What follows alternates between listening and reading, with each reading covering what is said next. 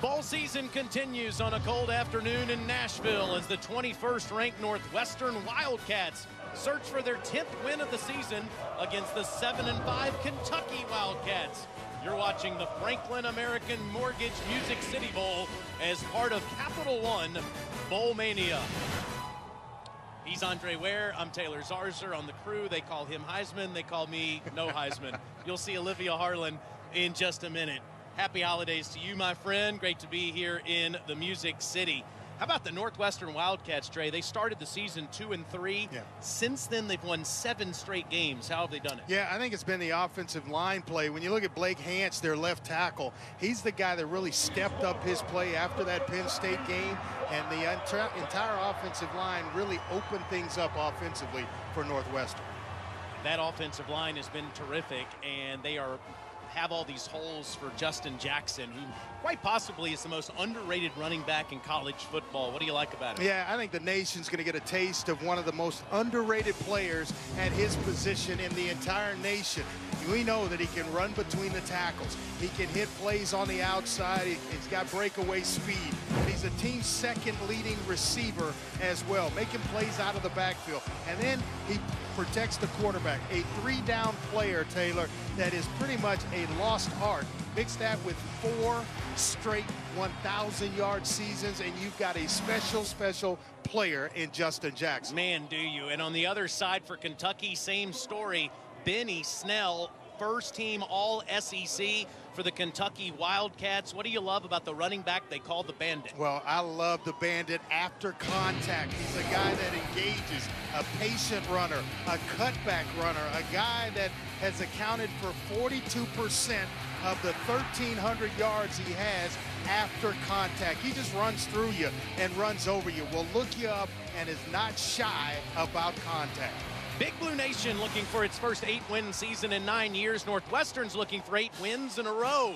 Olivia Harlan has more on their terrific running back Justin Jackson when we return to the Music City Bowl in Nashville.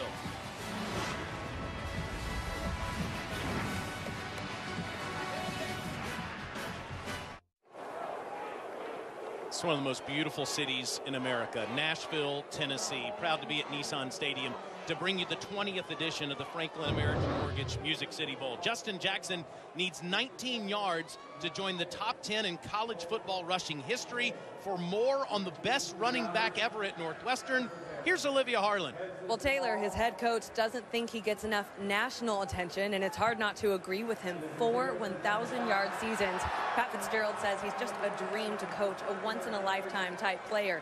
And get this, for all 4 years, he's sat in every special teams meeting, and he's never played special teams. Coach asked him why, and he said because he knows he'll have to do that on Sundays. Now, all that Northwestern running backs all follow suit. Andre, you said that tells you all you need to know about the kind of player he is. Big impact on this team. And guys, he averages 21 carries a game and is on no touch count for his finale today. Yeah, it tells me about what type of person he is as well. And he's a leader, an unselfish player that sets an example for his position group. When you do that, you're about business. And Justin Jackson's about that. Thinking about what he's going to be doing on the next level, boy, that tells me a lot. We'll have to wait a few minutes to watch him as the Northwestern did win the toss, but will defer. So Kentucky will receive the opening kick. It's 41 degrees here in Nashville for the second ever meeting between these two schools. Northwestern won the first one back in 1928, 89 years between meetings. Good to have the Battle of the Wildcats, Northwestern and Kentucky. There's that newspaper article from October 19th, 1928, a 7-0 win for the Northwestern Wildcats in Evanston. As you see, they use the forward pass, as they called it back then, for the touchdown. 7-0, 89 years ago. Man, what a beautiful day. I think we're going to have more than 7 points scored in this one today. No doubt about it. But these teams are equally matched. This is one bowl game I was eager to get to and to see this bowl season because both teams are so similar in their approach to things. Yes, they are, as Luke Otto, the kickoff specialist for Northwestern. Will kick it deep to Lynn Bowden, one of the most dangerous kick returners in college football. Bowden had a 93-yard return earlier this season, but instead it's taken by an upback past the 30-yard line up to the 33, as that is Zach Johnson. Doesn't get much action, but gives Kentucky solid starting field position. Steven Johnson makes his last start of his career with the Kentucky Wildcats, 14-9 when he plays the position of quarterback. Andre, he is the leader of their football team. Unquestioned leader. You know, he's a guy that has earned the respect of his teammates, the coaches, everyone in the building. The way he takes care of this, they all believe they can win with Steven Johnson under center. One of 22 seniors playing for the Cats for the final time today. And Benny Snell in the backfield fakes it to him on an RPO to start the game. And up top to Taven Richardson, who makes the catch in bounds for the big gain into Northwestern territory down to the 41. That's 26 yards. Boy, this is excellent coverage. It's just a better throw and a catch, and a guy that's got tremendous athletic ability. Had a chance to visit with Taven Richardson before the game, and just told him the physical skills are there. Put the time in the offseason. Another fake to Snell. And Johnson rolls out, takes on defenders, and gets maybe a yard. Brett Walsh there, as you see Jordan Thompson as well. Second down. Showing you some toughness early in the game is Steven Johnson. What, you can't question his leadership skills. Guys just tend to feed off Steven Johnson. His body language, everything is there. It spells winner. That 14-9 record in Kentucky. 2 seasons of 7 wins. Nice. Wants to throw again. Escapes some pressure, throws against his body, and has Richardson inside the 5. The most consistent receiver of the group this year has been Taven Richardson, and you see why. But this is a throw that not a lot of guys can make. Rolling left, back across your body in the middle of the field. Every coach in America will tell you not to make that throw, but how about the athletic ability of Steven Johnson and just the want to of Taven Richardson to come back and make a play for his quarterback. 36 yards, setting Kentucky up at the doorstep to the 4. Here's Benny Snell, and he down to the 3. It'll be second and goal from there as Joe Gaziano makes the tackle. How many times this week do we hear Benny Snell, Justin Jackson, it's going to be a run. You know, this game is all about the running backs. And then you come out slinging it. Taven Richardson showing you playmaking ability, and certainly Steven Johnson in the passing game along with that. But we heard nothing else but all about the running backs.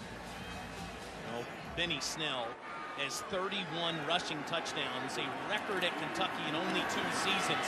And here he goes for number 32. The Kentucky Wildcats strike first. You get down close to the goal line and you go to the guy, the shoulders that you rode all game long. A couple of nice blocks. It's blocked by Greg Hart, the tight end, on a kick-out block to open it up for Benny Snell, and Kentucky on the board first here in the Music City Bowl. Bandit fired up on the sidelines is Austin McGinnis, the all-time leading scorer in Kentucky history. Snell's contagious, isn't he? He is. Great attitude. Fires up his teammates. McGinnis makes the extra point. Kentucky comes in as a 9.5-point underdog, and on the first series plays with a chip on their shoulder, culminating with Benny Snell in the end zone. 7-0 Kentucky in Nashville.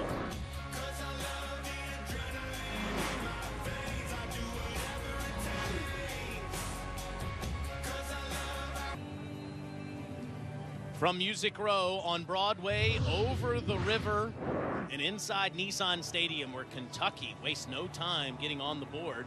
Mark Stoops, 26-35 in his 5th season at Kentucky, but he's improved his team's record, either having the same record or a better record each of the 5 years that he's been the head coach at Kentucky. Only one of 2 programs in the country that has done that. New Mexico State is also playing in a bowl game this afternoon.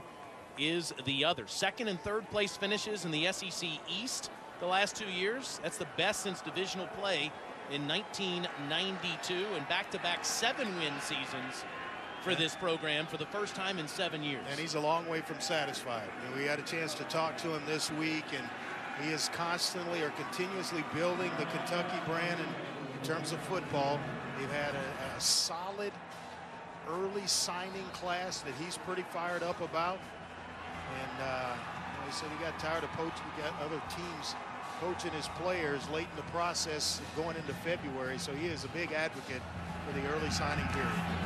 McGinnis kicks it deep, and Jeremy Larkin puts a knee on it, and Clayton Thorson and the Northwestern Wildcats will start at their own 25-yard line. 6'4", 225-pound redshirt junior who thought about going pro but will be back next season for his senior year. Where does he need to improve, Andre? Yeah, I think it's the footwork. You talk to the coaches, you watch the film, it's just footwork, quickening things up. But I'll tell you what, the placement of the football is next level stuff, because he will throw receivers open. If you're on the inside, he's going to place the football outside.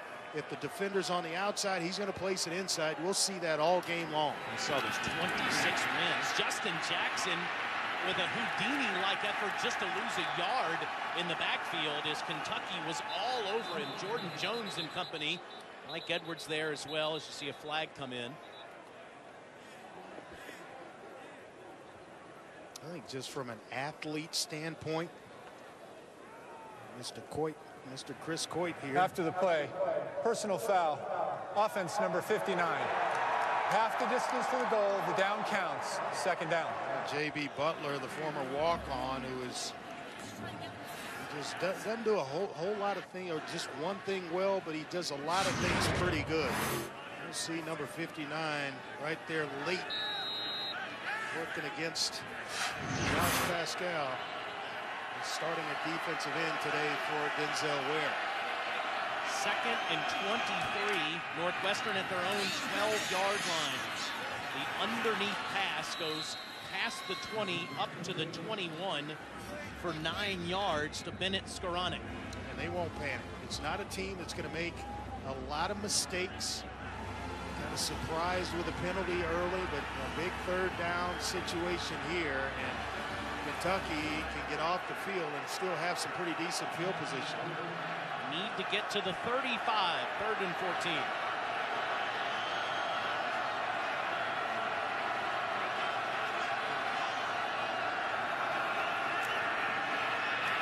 Thorson has time, escapes the pocket, throws underneath, complete short of the 1st down to Jackson.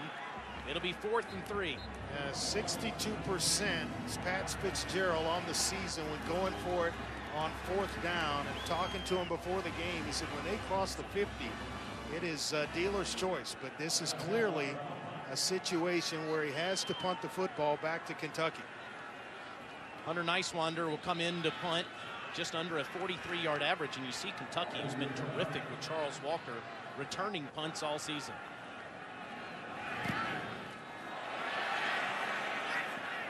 Off the side of Nicewander's foot, but takes a Northwestern bounce out of bounds, 47 yards. Capital One Bowl Mania rolls on with a couple more games tomorrow. At noon Eastern on ESPN, Louisville takes on Mississippi State in the TaxSlayer Bowl, and on ABC at 12:30 Eastern, 9:30 a.m. Pacific, Iowa State takes on Memphis in the AutoZone Liberty Bowl. Both of these games are also available on the ESPN app. Boy, that last drive of Kentucky certainly impressive. We thought they were going to come out running with Benny Snell. It was Taven Richardson over the top with a big catch in the first play of the game, then one later in the drive, and then the workhorse back and Benny Snell capping things off. A nice series for Kentucky to start the game. And Snell again takes the carry and doesn't get anything. Might have lost half a yard. It'll be 2nd down. Northwestern rotates 9 defensive linemen, and their linebacker in the middle, Patty Fisher, is a redshirt freshman and leads the country in all freshmen in terms of tackles this season. Yeah, 2nd team all Big Ten. I'll tell you what, he played at a great high school program in Katy, Texas, at Katy High School. All they do is win championships and go to state just about every year. Empty backfield for Johnson. Sideline pass too far in front of K'Wan Ross. Third down. There, gonna throw it where his receiver, Ross, will have an opportunity to catch it, or it's going out of bounds. Stay away from the mistakes early in the ball game. Decent field position in which to work with. Come back here and fight on third down. See Kentucky's improvement on third down this season, now north of 40%.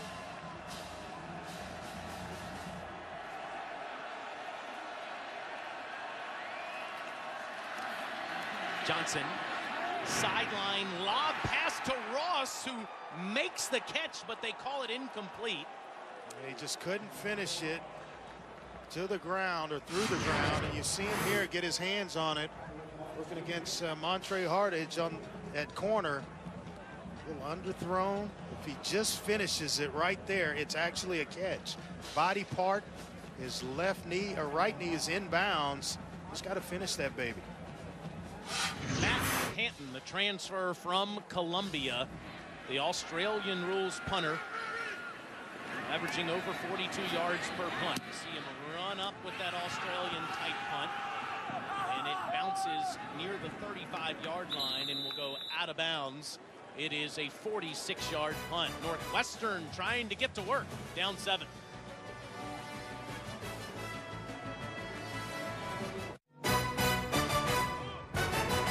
The Franklin American Mortgage Music City Bowl, brought to you by Franklin American Mortgage. It all begins with home. Visit MusicCity.com. And Chevy.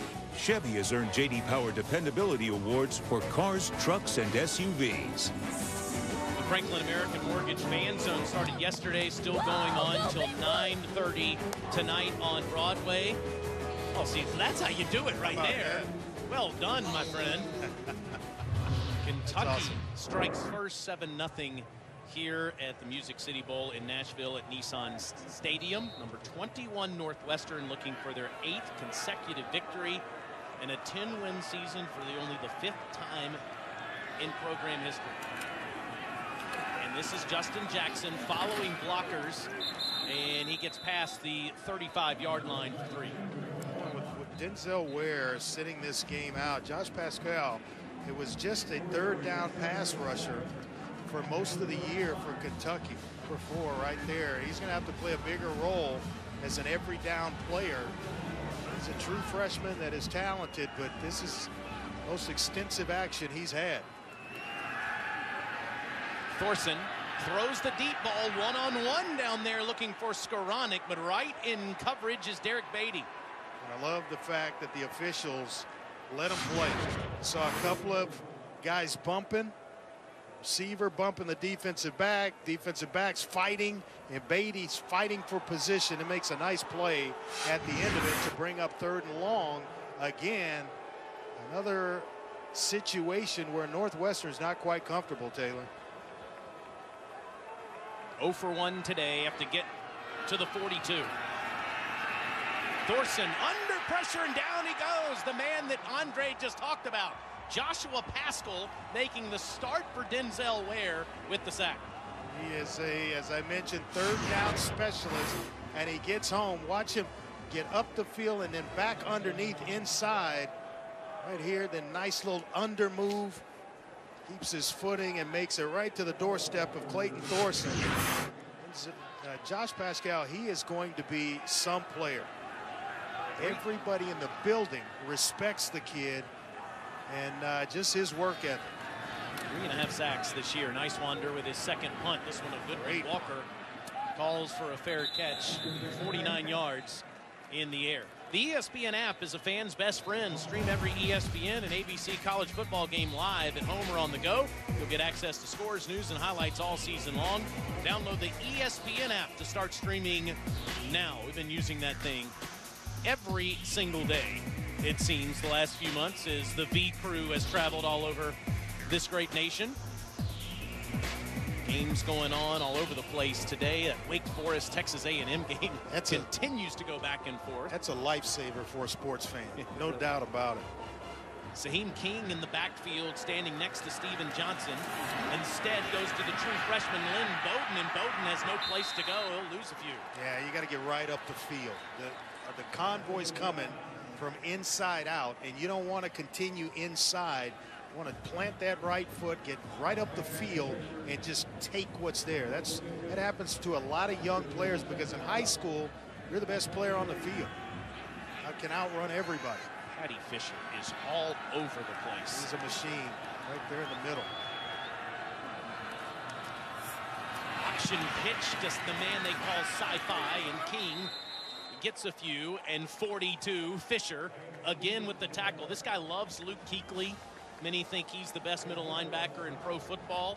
He sure plays like him. Well, he plays a lot like his head coach in Pat Fitzgerald as well. Sideline to sideline. He doesn't get tired. A guy that, as I mentioned, came from a great high school program. So he came in. They were able to redshirt him, but he came in ready to play. Fisher with both tackles. 3rd and 7 for Steven Johnson. And the throw to Richardson, but he can't bring the ball to the jersey. Incomplete. That's one Richardson, when he's watching this film, he'll look back. The big 3rd down situation. He's going to wish he reeled this one in. Nice job by Steven Johnson and stepping up into the protection and delivering. It was there for the taking. No doubt about it. Just got to finish. 2 occasions on 3rd down. K'Wan Ross lets one miss it, actually misses an opportunity, and certainly there, Taven Richardson, another. Matt Panton with his second punt. As Flynn Nagel stands back and waits for it, calls for a fair catch at the 30-yard line. That's 42 yards. Pat Fitzgerald is Northwestern football. This is his 12th season. He's won 86 games. You see his career record as a coach and what he did as a player. Northwestern has 4 10-win seasons. He has 2 of them as a head coach, 1 as a player. This man made it very clear to us yesterday, Andre, in our meetings. Yeah. I'm not going anywhere. This is my program. This is where I'll be coaching forever. Well, they have got an athletic building that's going up that is second to none at Northwestern, where he got a chance to really design it himself. Thorson with the option to Jackson. A missed tackle by Kentucky, and look at Jackson go into Wildcat territory. That is Jeremy Larkin who got the carry there instead of Jackson on the option toss. And in the backfield, you see the missed tackle for Kentucky. Yeah, on a rare occasion in which they rest Jackson, it's Larkin who actually he leads the team in yards per carry with 5.2. Thorson, empty backfield, flushed out underneath the Skoranek. And Skoranek's near another first down. And this is where Northwestern offensively, they become dangerous. They get in a rhythm, and then all of a sudden they start to push the gas a little bit, like a lot of no-huddle teams do, but they have got a solid guy at quarterback in Thorson who can spread the ball around to many, many receivers. Josh Allen laying there on the field. Going back to Jeremy Larkin for just a moment, the primary backup to Justin Jackson. A lot of Northwestern fans are wondering, Andre, who will be the heir apparent to Jackson. Larkin will have a chance next season. Well, they're built similarly in stature, and I tell you what, he's got some speed. Mention the fact that he actually leads the team with 5.2 yards per carry on the average, and he's run for 391 yards on the year and about 5 touchdowns to go along with it. I'll say he will have an opportunity during the spring to solidify himself as the next guy. Redshirt freshman, so he'll be back next year as a sophomore. As you see Allen off the field. So the men they called the Blitz Bros, Denzel Ware suspended due to a team violation, and now Josh Allen, both off the field for Kentucky. This is 2nd and 4 for Northwestern. And this is Larkin, who's about a yard shy of the first down, where TJ Carter makes the tackle. Can't wait for Monday. Oklahoma and Georgia, followed by Clemson and Alabama in the semifinal games. Mr. Ware already on record. Yep. Clemson and Georgia, right? No doubt about it. So now 3rd and 1. It's Larkin again. And he's going to be short. Pat Fitzgerald will spin the dial here and go for it on 4th down. There's no hesitation whatsoever, and they're going to check in Justin Jackson on this 4th down situation. But I think man to man, man per man, this is the most athletic a team that Northwestern may have faced all year long. Northwestern 21 of 34 on 4th down. Kentucky's had a trouble getting off the field on this down, and they can't do it here either as Thorson gets the 1st down. Kentucky has given up a 1st down 18 of 25 times on 4th down this season. Yes, about 71% in that situation. But don't mess around with taking it back and, you know, an exchange to allow for penetration. Let Clayton Thorson, who is 6'4", 225, get behind big Brad North and pick up the 1st down. Fresh set of downs as Jackson goes out as a wideout at the top of your screen. Thorson flushed out, incomplete, looking for Jackson down at the 17-yard line. Let's go down to Olivia. Taylor Josh Allen back on the field. He tweaked his calf. Trainer stretched it out, so he's back. They need him. 6th in the SEC in sacks this year. 2nd team all SEC. A guy that can play sideline to sideline. He can drop in coverage, rush the passer, as I just talked about. He is part of the heart and soul of this defense. 2nd and 10. This is a jet sweep to Jelani Roberts, who has the 1st down inside the 20. And if he doesn't get tracked down by Jordan Jones, he may be in the end zone and dancing, celebrating with his team. I mean, right here, nice job of securing the corner. A nice block by Cameron Green. Their super back is what they call it. It's more of a hybrid tight end, the move tight end, so to speak. He's able to turn the corner for a big game. Got 12, and he puts Northwestern in the red zone where they're 91% in scoring this season. Thorson to the end zone, incomplete. He was looking for Jackson, but he was double covered. I'm surprised. Darius West is in center field and is got a play on the football. Watch number 25. Come into your screen, make a play. He's watching the receiver. Get your eyes on the ball and make a play. You dive, you somehow make that play.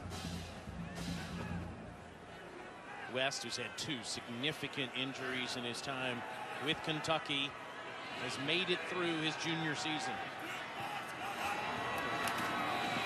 This is Larkin, and he'll get just past the 16-yard line. Mike Edwards makes the tackle. It's 3rd and 8. Well, he is as good as they get. Mike Edwards will drop down. He can play nickel. He plays safety. He's about as good as it gets in the SEC at that position. 90 tackles on the year, and he's played banged up late in the season, but still out there and still contributing. Tied for the lead in interceptions, up there with 4 on the year. Northwestern needs to get to the 8. Incomplete. Looking for Macon Wilson, who is tied up there with Chris Westry. 4th down. Nice job of bringing some pressure to speed up the process. Watch the pressure off the edges. They bring it late and time it just right. With guys fighting, I like the officials just allowing them to play today. This is Charlie Kubander, who's had a terrific freshman season, 12 of 14 on the year. And this will be from 33 yards.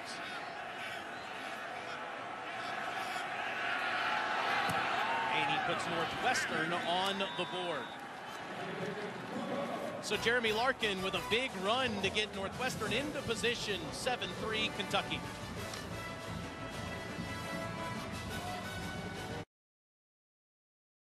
Taylor Zarzer take it away.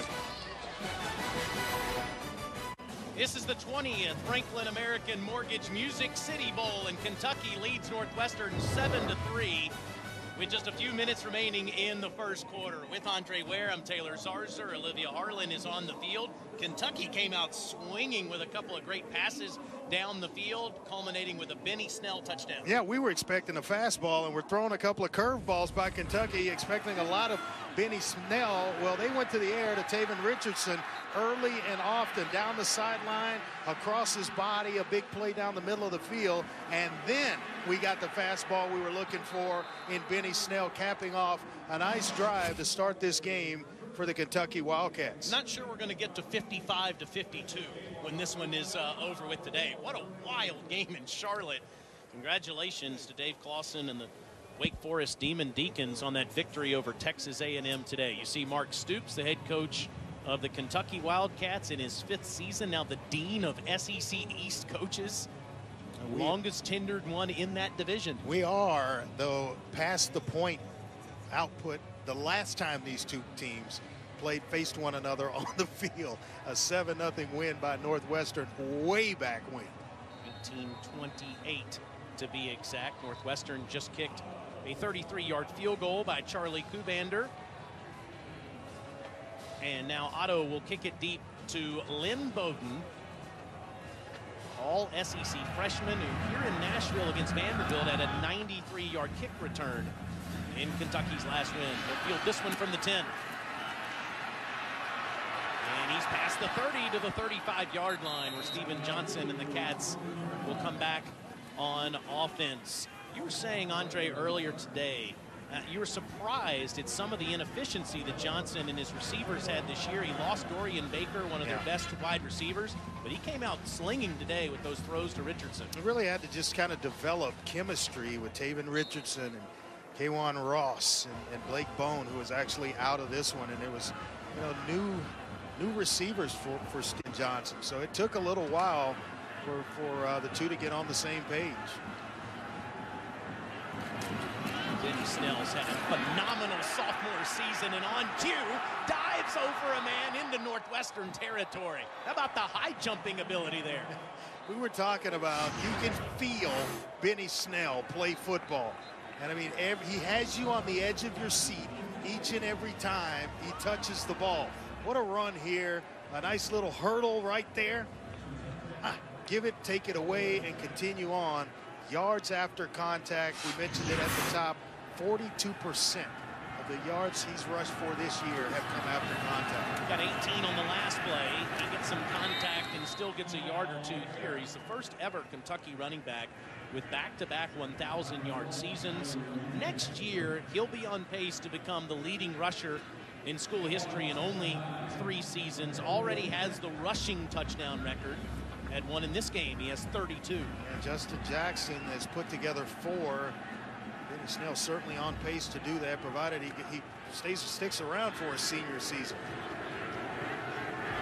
2nd and 9. Fake to Snell. The throw goes to Josh Ali, who only has 2 catches on the season. It'll be 3rd down. Yeah, I talked to Eddie Grand down on the field before the game, and he told me this is a young man, along with Isaiah Epps, who had an outstanding bowl practice run. Both had excellent bowl practices, and they're really waiting on him to take the next step. He's a talented youngster. He's going to have to contribute in a big way next year. Neither team has converted a 3rd down yet. Combined 0 for 6. Johnson into traffic, dangerous pass, looking for Bowden. It's 4th down. Yeah, excellent coverage by the safety. Kyle Cairo. Yeah, Kyle Cairo is in great position to make this play. You'll see him allow Bowden to release off the line of scrimmage, and then there, plants right with him. Pretty much runs the route with Lynn Bowden. What to do here for Kentucky? Just inside Northwestern's 42-yard line. At least initially, Snell and Johnson stay on the field.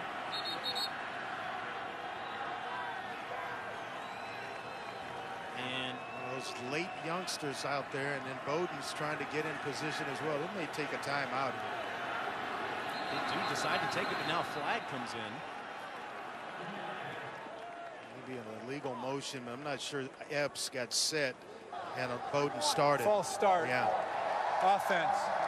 All 11 players did not set prior to the snap. 5-yard penalty, 4th down.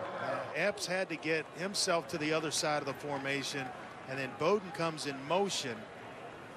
Never got set. If both had stopped, then you could go ahead and continue the play, but you'll see Epps get himself set, and then Bowden comes in motion. The ball's going to be snapped as he's trying to get himself outside. That's one where if you're a senior quarterback at Stephen Johnson, you just tell him, hey, stop. You got to know that. Stop. We'll snap the football, and then we're all good. Canton with his 3rd punt, trying to pin Northwestern deep, and it goes over Charles Mouche's head. Northwestern will have it at their own 20-yard line. Let's go down to Olivia. Yeah, guys, this is kind of a revenge game of sorts for quarterback Clayton Thorson. The last time he played an SEC opponent, it was a big loss to Tennessee in the Outback Bowl. Still their largest margin of victory, 45-6. So when he found out the opponent in this one, he was pretty excited. He said, I got to admit, that's one thing I was looking forward to in this game. He was a freshman starter back in the end of the 2015 season. He was intercepted twice, sacked 4 times, and now he comes into this one as Northwestern's all-time winningest quarterback.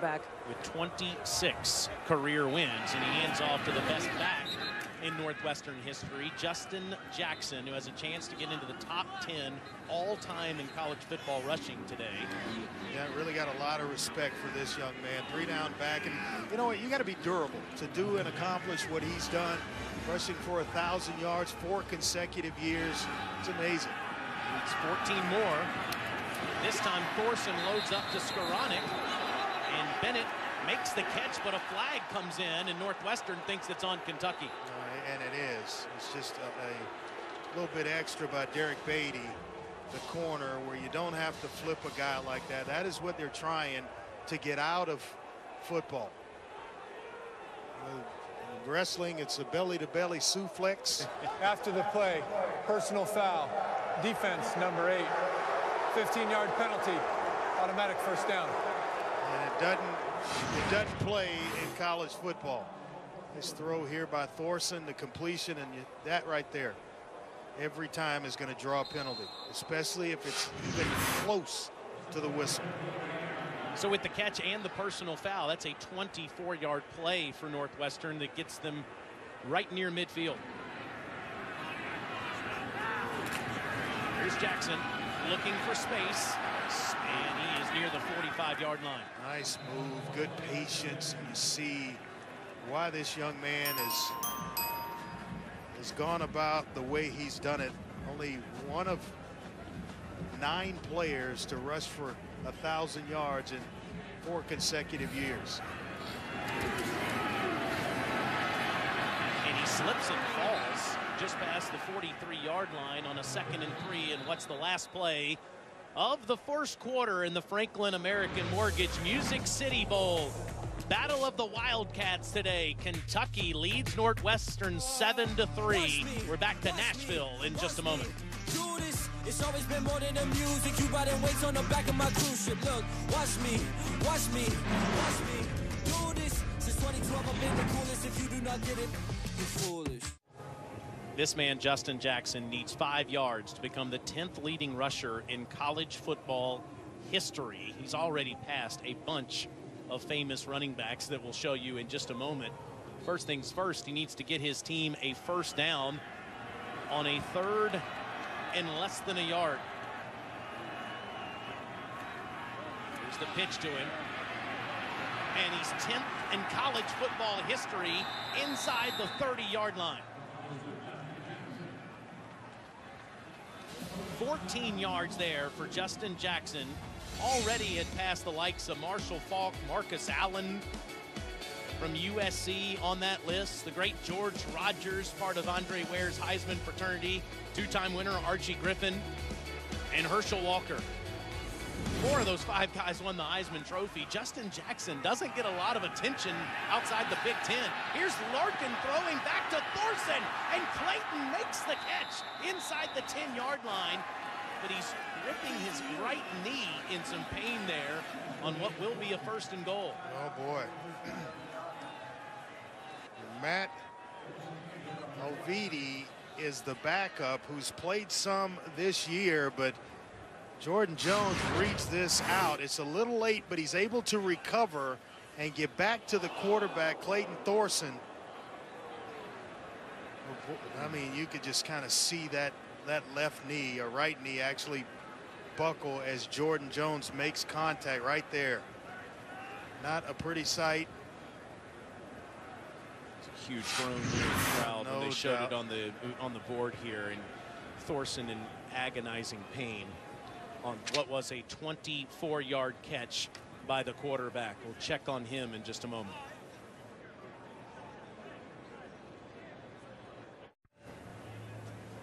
Clayton Thorson on a halfback pass. The quarterback catches a 24-yard pass from Jeremy Larkin to put Northwestern inside the 10-yard line, but his right knee buckled, and he's in agonizing pain at the moment inside the 10-yard line. You see all his teammates watching the winningest quarterback in program history, Matt Alvidi, the mustachioed Alvidi, the backup who's played in 4 games this season, did come in relief against Minnesota on November 18th, did not attempt to pass. Last pass attempt was October the 7th against Penn State.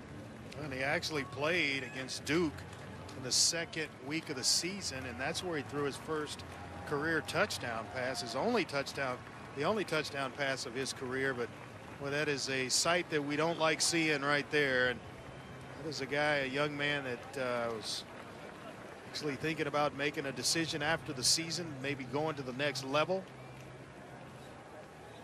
It's great to see Jordan Jones and Kentucky's players come over and hug Thorson there. You saw Justin Jackson do it too. Here's Chris Westry coming over to lend some support as well. It's just an ordinary tackle by Jordan Jones, and cleat looked like it got stuck. And you wind up with a bad injury. See Coach Fitzgerald there, making sure that they take care of Clayton as they cart him off of the field, and his redshirt junior season comes to an end. One of the most painful parts of football is watching a scene like this, especially in a bowl game, when it happens to a man that is so important to his program.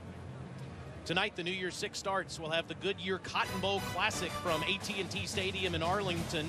Sam Darnold in number 8 USC squaring off against J.T. Barrett in his final game in the number 5 Ohio State Buckeyes. 8:30 p.m. Eastern, 5:30 Pacific on ESPN and the ESPN app. J.T. Barrett, so polarizing, the ups and downs of his career, was not on the field due to an injury 3 years ago when they won the national championship, but a huge part of that team.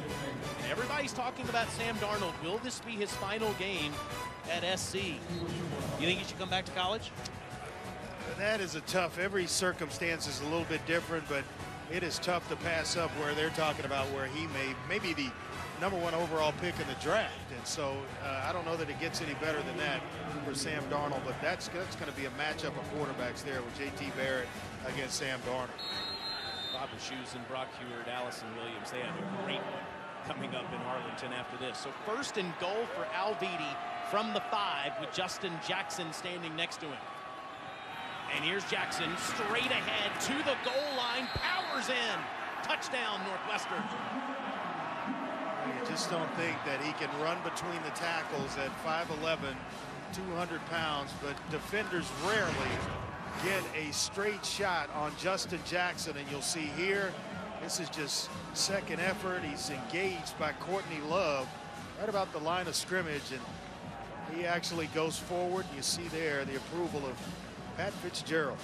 Does this man love football or what? And there's no doubt about it. All you got to do is sit in a room with him for about a minute. So much emotion from Fitz in his 12th season as the head coach of the Wildcats, searching for their 8th straight win.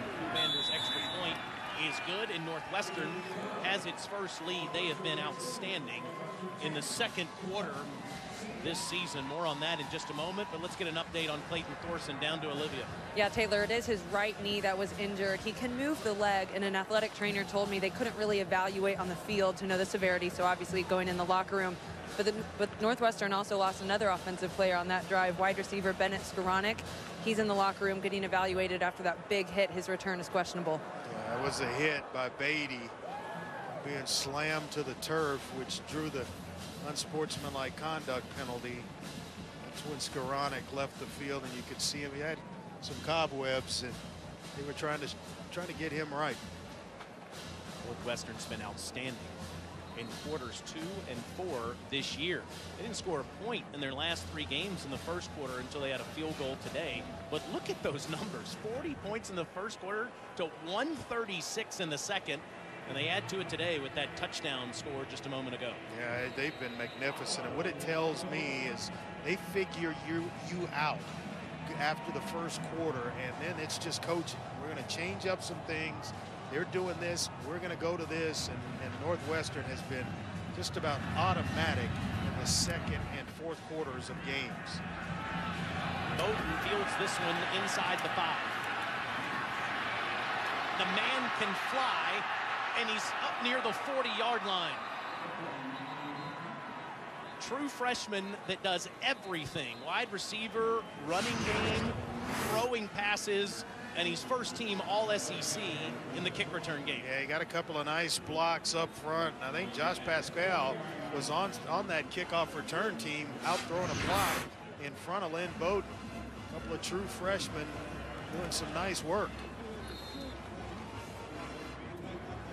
Youngstown, Ohio, that is Mark Stoops' country. Stoops has a lot of his relatives here in the stadium today. Steven Johnson underneath and throws behind his intended tight end, Justin Rigg.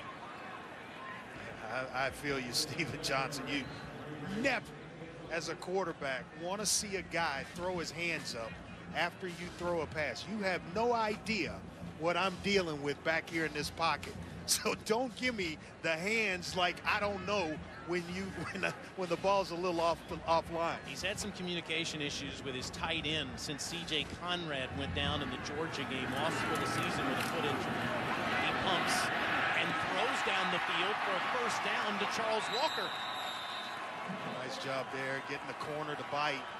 And Walker just continues, slips right behind the corner between the safety right there. You get the corner to bite, safety can't get over there in time. Ikwe trying to get off the hash to get over to make a play, and he's unable to do so. It's a 23-yard catch for Walker, who made 14 of his 24 career catches this season. Johnson from a muddy pocket, deep ball one-on-one to Richardson, and the flag comes in. What an effort by Taven Richardson. And he's working against Montre Hardage, the corner. Fouls by both teams, they will offset. Pass interference, defense number 24. Holding, offense number 73. Replay first down. Yeah, Kyle Meadows, the left tackle. But Hardage is riding the jersey all the way down the field. You see the hold right there in the center of your screen by Meadows. Saw Patty Fisher there at the end of the play get to Johnson. That was not called, and we of course had pass interference at the end of the play. So offsetting penalties. Let's go back and and check out the Harding foul. Yeah, watch him just grab the jersey right there. I don't know what yard line that is. Probably about 7 yards. The right hand on the shoulder pads, and then you never look. Boy, that is the definition. They ought to put a photo or video up of what not to do. And he's actually shaking up himself. Junior out of Georgia had 5 interceptions last year, is 7 in his career. He's a good cover corner that's not afraid to certainly mix it up. 53 tackles as a corner this year. You'll put your helmet in there and mix it up if you're coming away with 53 tackles. A lot of guys aren't willing to do it. So after all of that, Kentucky will do it all over again from the 37-yard line.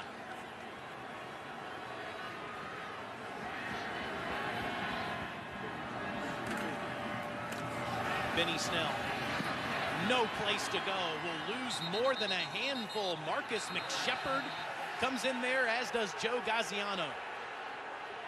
And here comes a flag at the end of the play. Yeah, a little bit extra on the tail end of this.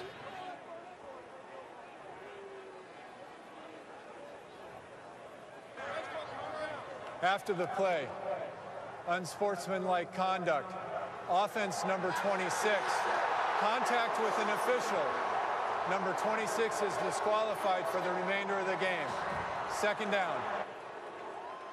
Oh, wow. That changes everything. Benny Snell ejected from the football game for making contact with an official after the big loss on the play.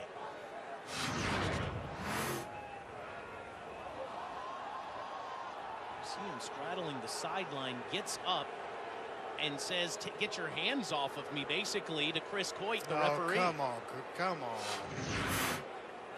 I mean, you got a guy that's being overrun by 5 players.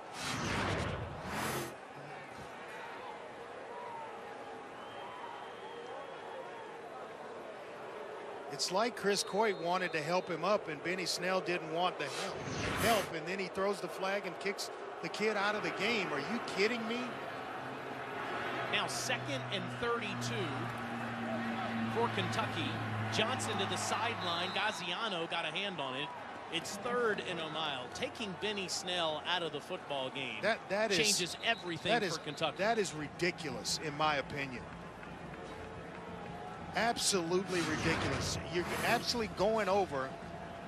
You put your hands out, and he snatches away, and you throw the penalty and then eject him. Unbelievable, in my opinion.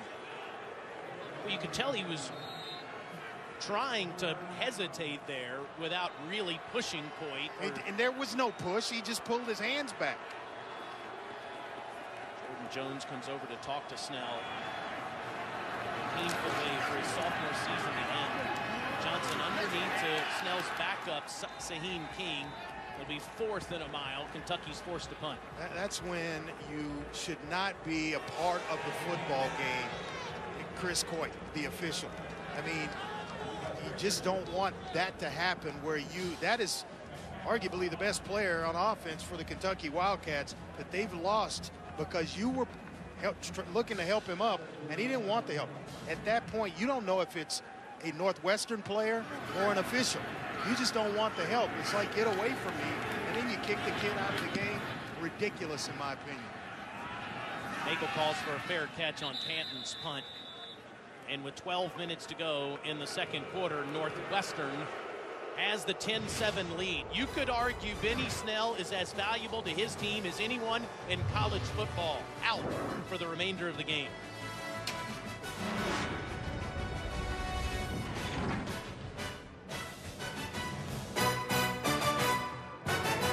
The Franklin American Mortgage Music City Bowl, brought to you by Franklin American Mortgage. It all begins with Poe and Gaylord Opryland Resort. Everything in one place so you can have it all.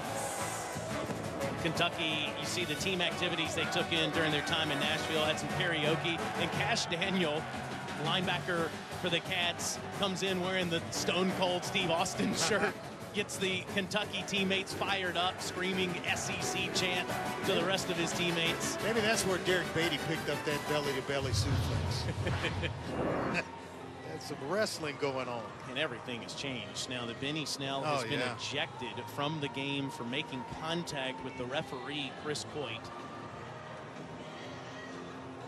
Heard Andre's thoughts on...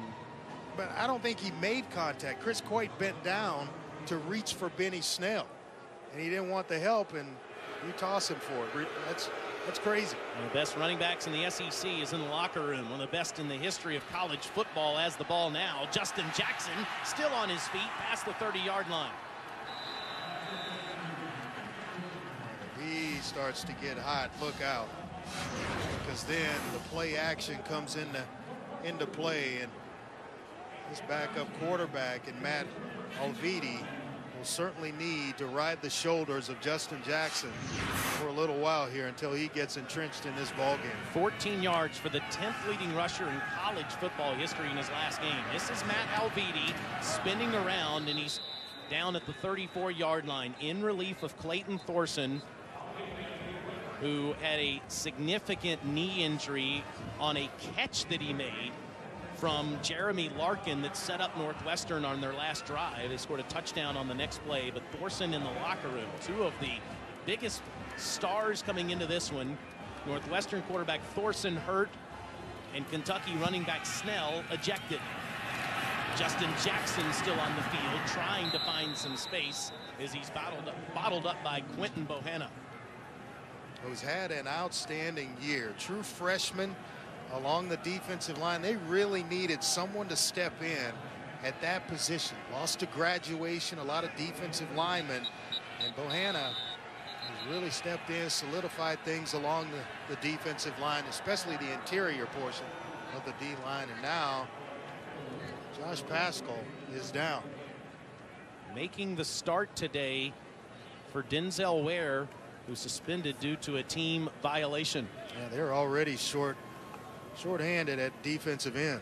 Tomorrow on ESPN, the New Year's Six continues with two more games. At 4 Eastern, it's the PlayStation Fiesta Bowl. Number 11, Washington, taking on number 9, Penn State. Then at 8, number 6, Wisconsin battles 10th-ranked Miami in the Capital One Orange Bowl. Both games also available on ESPN Deportes and the ESPN app. The New Year's Six begins after us with the Cotton Bowl in Arlington. Ohio State and USC continues tomorrow with those games and finishes up on Monday. Of course, it includes those two semifinal matchups in Pasadena and in New Orleans. So Paschal looks like he's walking to the sideline without much pain. They'll need him back on the football field. Is Matt Alviti, the backup quarterback, the senior from Park Ridge, Illinois. He has a 3rd and 7. Northwestern just 1 for 5 on 3rd down. Hasn't attempted a pass since game 5 against Penn State. Under pressure, will run it for the first down. Past midfield and down near the 49-yard line, where he's tackled by Courtney Love. That's 16 yards. Looked like maybe a face mask at the very end of that was missed, but you got deep zone drops by Kentucky and a little bit too deep. Alviti is able to take full advantage of it. And if I'm Kentucky, I'm crowding the line of scrimmage, playing the run, and forcing him to beat me. There's a sweep finagle in Flynn. It gets past the 45-yard line. As I was saying, just kind of, I'm going to force the hand of Matt Alviti. Again, try to keep him in 3rd down and long situations and take away Justin Jackson if I can. Already 15, make it 16 rushing attempts so far for Northwestern. And the 17th goes to Jackson. Not much there. That's exactly what Matt House, the defensive coordinator, chose to do. Crowd the line of scrimmage, 7-8 in the box. Nice play by Josh Allen to bring up another 3rd down situation here for Northwestern. Allen's had 3 terrific years. He's a true junior and is thinking about the next level. Mark Stoops had lunch with his mother, his girlfriend, and him last week to discuss it. Trying to put on a show here today in Nashville.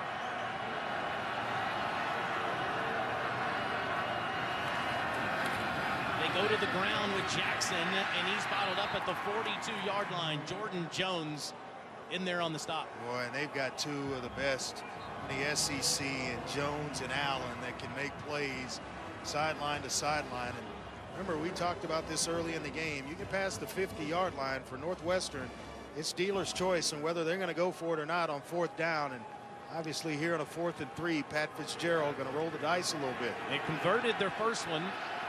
Here's their second try. You saw Jones celebrating, had to fly back on the football field to get ready for this. They have to get to the 39. incomplete. Derek Beatty gets a hand in there late. And just the timing. Alviti is a little bit late with the ball. Beatty goes in motion, and he is trailing the intended receiver, but makes enough ground to just get a hand in, give Kentucky the football back.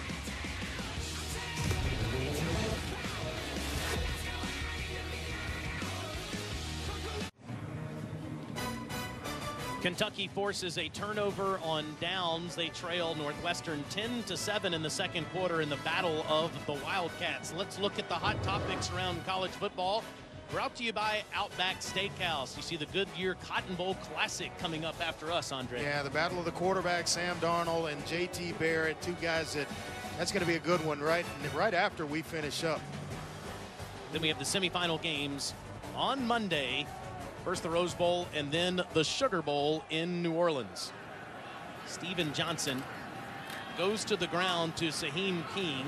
Sci-Fi, as they call him, has been the primary backup to Benny Snell all season long. He gets two there, and he's going to have to be the workhorse after Snell was ejected a few minutes ago. Now, we were told that A.J. Rose had a magnificent series of bowl practices that the coaches talked about. A redshirt freshman from Cleveland, Ohio. So I imagine we're going to see him along with Saheem King. 2nd and 8. Johnson, and that could be picked off. It is intercepted by Montre Hardage, who got his hands underneath the football after it bounced off a receiver. Yeah, third interception of the year for Hardage, and Steven Johnson has just kind of been off the mark a little bit behind receivers, and there you're getting hit. That's one that those just happen off a receiver's hands. Both guys trying to make a play. Johnson under duress. Ross kind of sliding, gets a hand on it, and just bad luck. He slips and falls, gets that hand on it, and as you see at the end of the play, Hardage did a great job of getting those hands underneath the football for his 8th career interception. Alviti loads up, has a wide open receiver. That is Charlie Fessler. Well, you have got to get off the hash mark if you're a safety, and they're trying to rotate coverage. You just don't get there in time. Derek Beatty a little bit late in that rotation. 28 yards down to the Kentucky 24. Alviti's first completion since the middle of October. Late option toss to Jackson. And Jackson takes on tacklers, might have gotten a yard. Taylor, we've seen this in this Kentucky secondary and defense before. The teams start to run the football with a little bit of success, like Northwestern has with Justin Jackson, and it kind of opens them up for explosive plays down the field. Guys get caught peeking in the backfield, maybe thinking about helping on run support, and a receiver or two gets behind this secondary.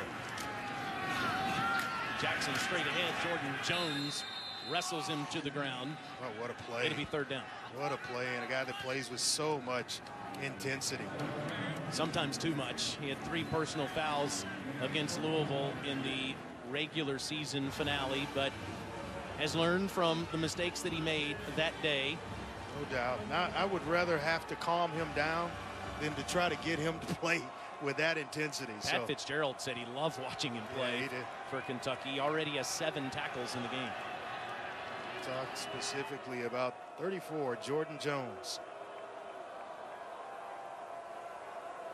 Kentucky needs to get to the 14 with 5 on the play clock. Make that Northwestern to the 14-yard line.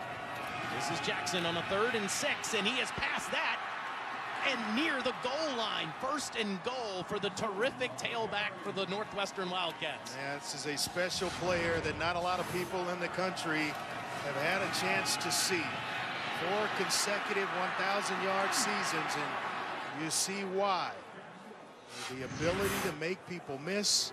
He is tough between the tackles and can catch the ball out of the backfield. 43 receptions on the year. 40 career rushing touchdowns, and now a 1st and goal. There's number 41.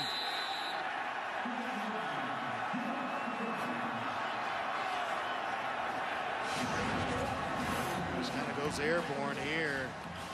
His job in the middle. They pull J.B. Butler around and really don't even need the block. It's the athletic ability of Justin Jackson to will himself into the end zone. Third in Big Ten history in career rushing yards. Went to number 10 in college football history today in the second quarter. Archie Griffin won 2 Heisman trophies. Ron Dane won 1. Those are the 2 guys in front of him in Big Ten history. Bubender gets the extra point up, and Northwestern's lead is double digits suddenly with 17 unanswered points. Montre Hardage with the interception off the bounce. And then Justin Jackson finishes it all. Northwestern on top.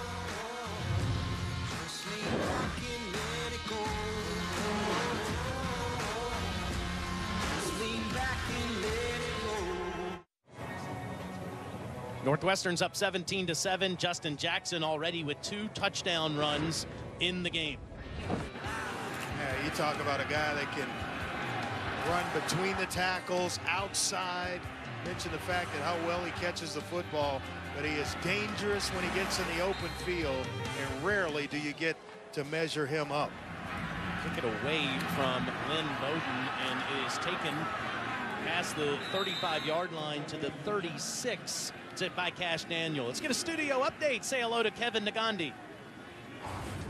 Kevin Nagandi here, getting you ready for the Mercedes-Benz halftime report coming up. Marty Smith goes one-on-one with Hunter Renfro. We'll get you ready for the Cotton Bowl with Booger McFarland and Tim Tebow, plus the craziest bowl game of the season.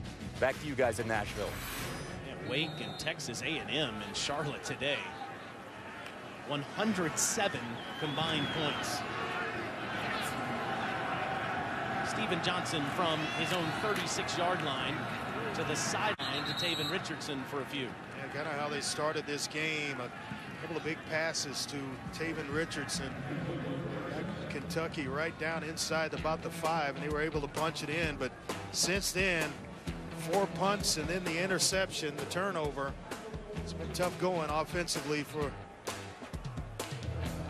Kentucky version of the Wildcats. It's hard today. You can't use nicknames. No doubt. A.J. Rose in the backfield next to Johnson. Snell ejected from the game 2 drives ago, and Johnson has no place to go. Nice open field tackle made there by Godwin Igwebuike. I kind of felt like we would see A.J. Rose in this game, certainly with the loss of Benny Snell, and the coach is really praising the bowl practices that he's put together, so they get a little more extended time tonight.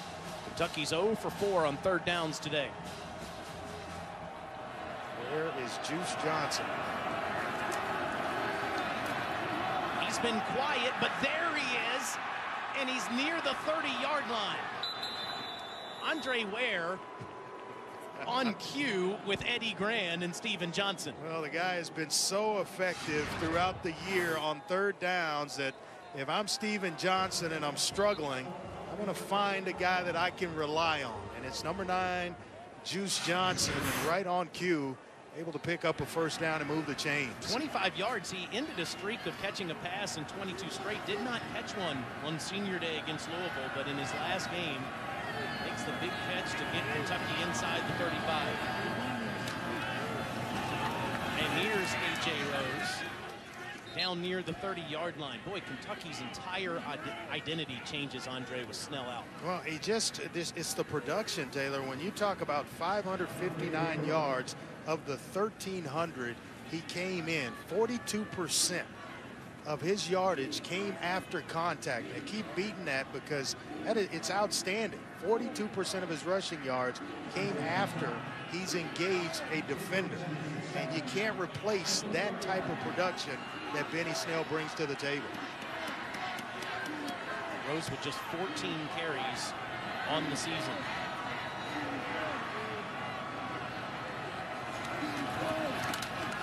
Number 15 straight ahead. He gets a few more. You saw Eddie Gran, the offensive coordinator in his 2nd season at Kentucky, calling the plays. He's the head coach of the offense. Mark Stoops gives him total control.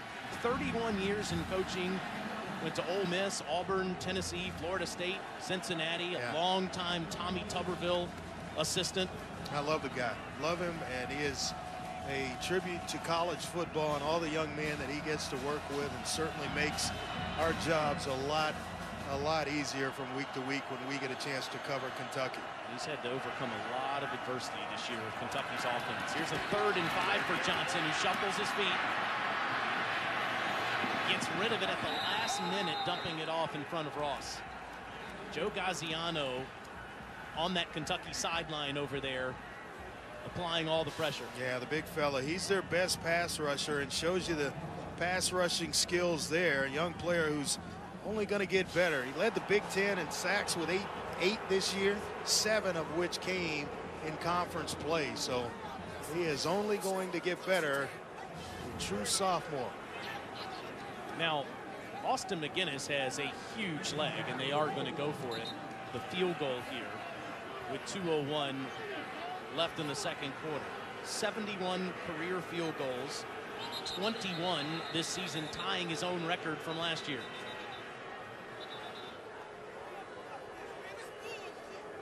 Mark Stoops irate on the sideline with the officials. Well, I think he's talking about where Steven Johnson was hit after he let the ball go. And now a flag comes in. Mark Stoops is not on the field. He's not out of the coaching box. Wondering if a player might have said something. Steven Johnson that he was looking at over there, and now Stoops is running back to the huddle. I wonder if someone's down and they're. It does look like there is an injury over there. They're looking at a player along the sideline on Kentucky's sideline. The result of the play is an incomplete pass. After the play, unsportsmanlike conduct, offense, 15-yard penalty, 4th down. Please reset the game clock to 2 minutes, 1 second, 2:01. Kentucky's having a world of issues with the officials today. Benny Snell ejected, and Mark Stoops here thinks there could be a late hit. Ball's gone, and then I don't know, but Steven Johnson, I think, is the player that was obviously still down, and he's pleading his case to the official that it should have been a late hit out of bounds. But I'm not sure why the flag came in if you're holding a conversation with the official and he goes to your sideline and engages in the conversation. Well, it prevents their chances at a 46-yard McGinnis punt, or field goal rather, and Matt Panton has to punt. So you see Johnson going to the locker room, still upset with the officials. So Steven Johnson injured on the bench over there at the end of the play. And now Benny Snell and Steven Johnson are both in the locker room for Kentucky. And then on both occasions, Kentucky, the result was a flag and 15-yard penalty, so it takes him out of field goal range. And he asked for the official to have a conversation. He actually walked over and took a look at Steven Johnson. Something was said, and then the flag was thrown. Meanwhile, Clayton Thorson injured his knee severely, so this is Matt Alvini, the backup, on his 3rd possession. And down he goes. Sacked in the backfield by the Kentucky Wildcats, as that was Kentucky's Calvin Taylor, rather, that comes in there. And Mick McCall trying to break tendencies and stop and throw the football on 1st down rather than go with a run to Justin Jackson. And allowed Kentucky to get home. And now 2nd and 12. This is a team that's kind of built for being on schedule offensively, especially with Clayton Thorson out of the game at quarterback. A loss of 2 after the sophomore from Augusta, Georgia, sack of Alvini. Jackson shows that lateral ability, and he gets up to the 25-yard line. Northwestern does have all 3 of their timeouts here. How about the balance, Taylor? of Justin Jackson. Almost gets clipped, or a defender swings and clips the legs of Justin Jackson. I think it was Mike Edwards.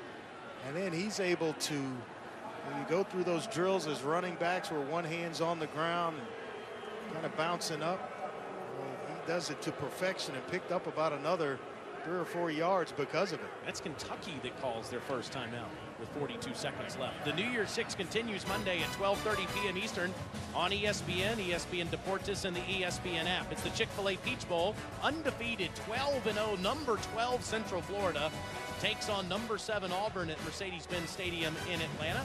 Scott Frost coaching in his final game for the Knights before he completely takes over for Nebraska. Should be a good one. Central Florida saying there was not enough speed in the SEC a few weeks ago. I think there's plenty of speed in the SEC. They may get a chance to see the speed of Auburn, but that should shake out to be a pretty good football game. Hats off to Scott Frost to finish the job that he started there with those entire group of young men. On 3rd and 2, Jackson might have been stopped a yard shy of the first down. That's 4th down, and Kentucky is going to call their second timeout. Yeah, smart by Mark Stoops. Save some time here to try to put something on the scoreboard before halftime. You're looking to just steal a field goal before you go into the locker room. Certainly, I think Pat Fitzgerald going to put the foot on the ball and punt this one away. Allstate is proud to be part of the team that comes together to do good by contributing to participating universities' general scholarship funds for each field goal and extra point kicked.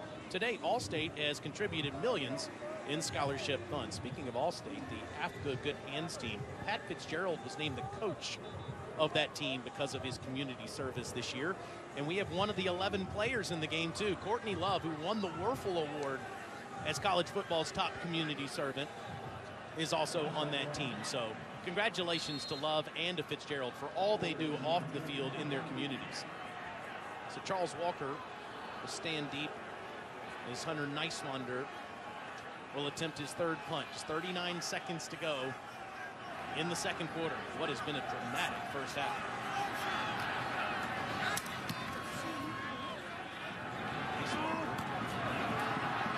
Angles this one to Walker. And Walker gets a few yards on the return after a 40-yard punt. Again, USC and Ohio State coming up after us tonight at 8:30 Eastern time, just outside of Dallas in Jerry's World. Darnold and Barrett. Should be a great one between the Pac-12 and Big Ten champions. Nice matchup. Can't wait to see that one. There's a lot of talent on the field. SC and Ohio State's defense trying to get after Sam Darnold. It'll be a good one. We've got Drew Barker here, 6'3", 220-pound junior quarterback who actually started some games last year. Both starting quarterbacks out of the game after Steven Johnson injured on the bench on the last series. Barker, a 50% passer, throws short to King as there's a flag that comes in. Patty Fisher blowing up the end of the play. Personal foul. Illegal hands to the face. Offense number 71. 15-yard penalty. Replay first down. Logan Sundberg, the left guard, has been steady all year long and played as a true freshman last year, named to the All-SEC freshman team that you'll see here. That left hand just getting under the face mask. Jordan Thompson, the defensive tackle. That's 4 personal fouls on Kentucky in the first half. They have been costly. What you thought you could steal maybe 3 points, get a drive starter on first down, and then get into your hurry-up offense. Now seems like it's going to be impossible. Now they're going to take a look at this to see if there was targeting on the play. Again, just a wild first half here as Drew Barker in at quarterback. At the end of the play, Fisher comes in making the tackle on King, and that's what they're taking a look at. It's a great tackle. It's right between the two twos on the jersey of Saheem King. He jumps. Patty Fisher's coming in late right there. right on time, and I don't see anything wrong with that tackle. They saw the head snap back of Saheem King, but that's a good tackle. Officials are always cautious about leading with your helmet.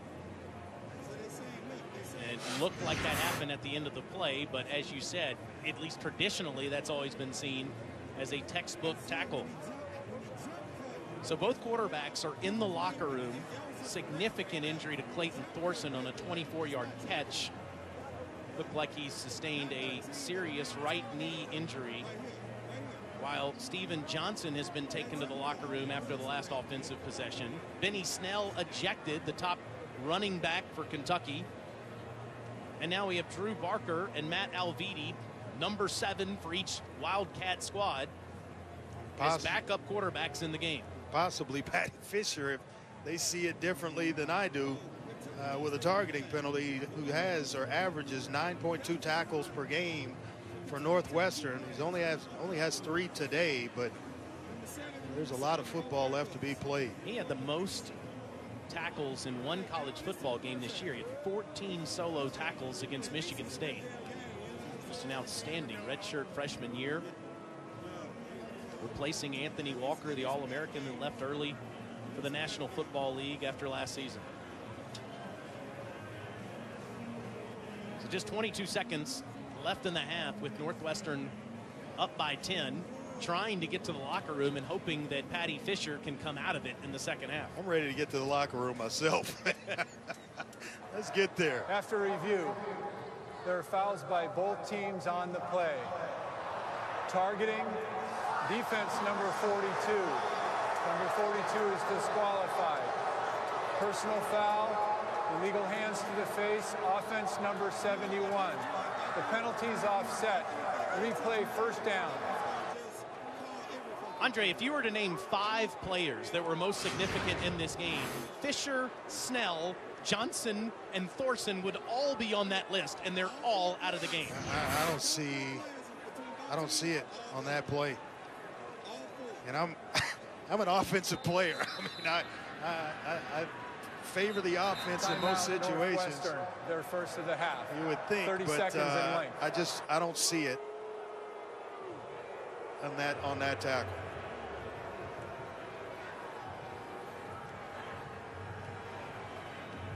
Big blow for Fisher to be out. Nate Hall not playing in this game today. Was injured with a lower body injury in bowl practice. So now 2 backup linebackers are playing for Northwestern. You see all the guys that are now out of this football game. Yeah, Pat Fitzgerald's talking to Mr. Coit there about, you know, back in his day, that's a great tackle. And even I think even in today's game, when you're trying to protect players, I don't see the targeting. See the face, the upper part of the face mask between the 2 and the 2 on the jersey of Saheem King. Andre, we go on the field before every game. We love doing that, and oh man, that was fun today. Shaking hands with both coaches and the officials, and we always wish everyone well and hope they have a great game.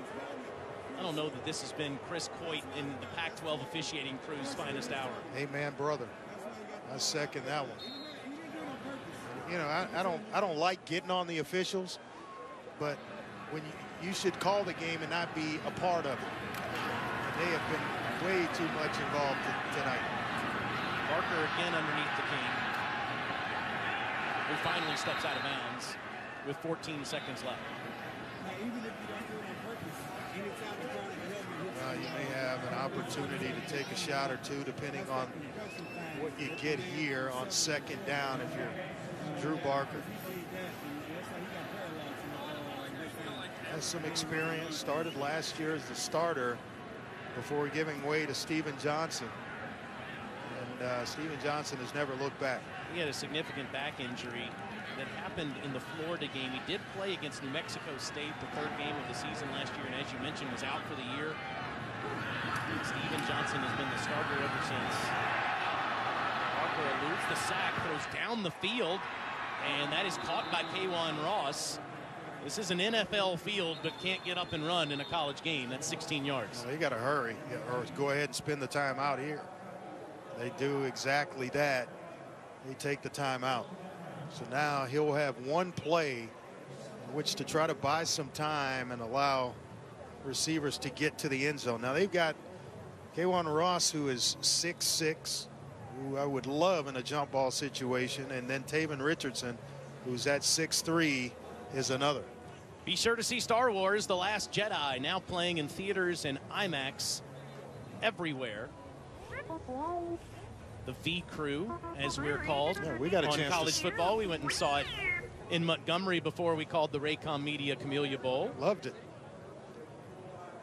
Now, with 7 seconds, they could straddle the sideline, Andre, and get 8 or 9 yards. Austin McGinnis's career long is 54 yards. He did make a 53-yarder this year against Missouri. It has got to be super quick, Taylor, with just 7 seconds left on the clock. I got to feel like they're going to go ahead and take the Hail Mary approach here. Unless you got Juice Johnson here on a quick out that maybe you can get that executed with about 3 or 4 seconds left, and then you all of a sudden Hardage just walked over there, so that gets taken away. And now Northwestern, seeing the alignment, calls their second timeout. Yeah, that's just good coaching right there by Pat Fitzgerald. Can't go home with timeouts. You're going to let me see the formation, so now I know exactly how I'm going to defend it.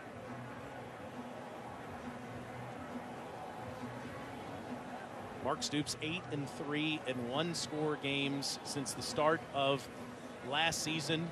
Has watched the opposition 3 times attempt Hail Marys on the last play of the game in those 1-score games, and they got away with wins in each of those games.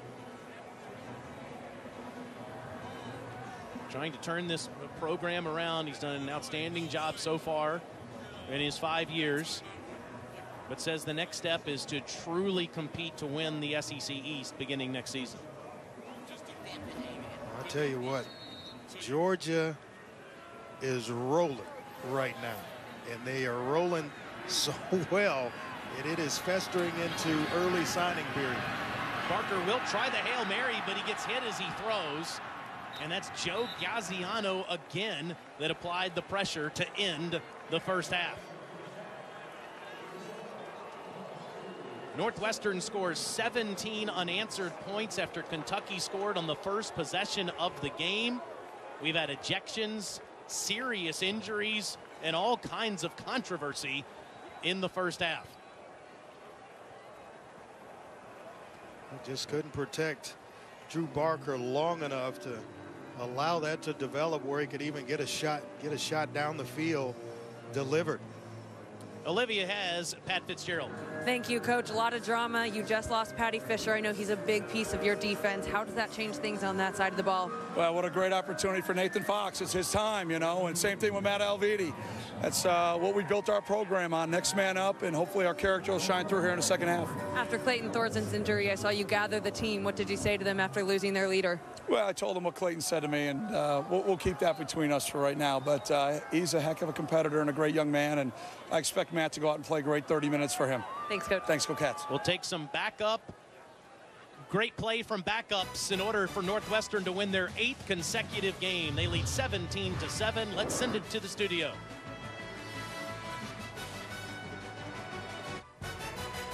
You're watching the Franklin American Mortgage Music City Bowl as part of Capital One Bowl Mania.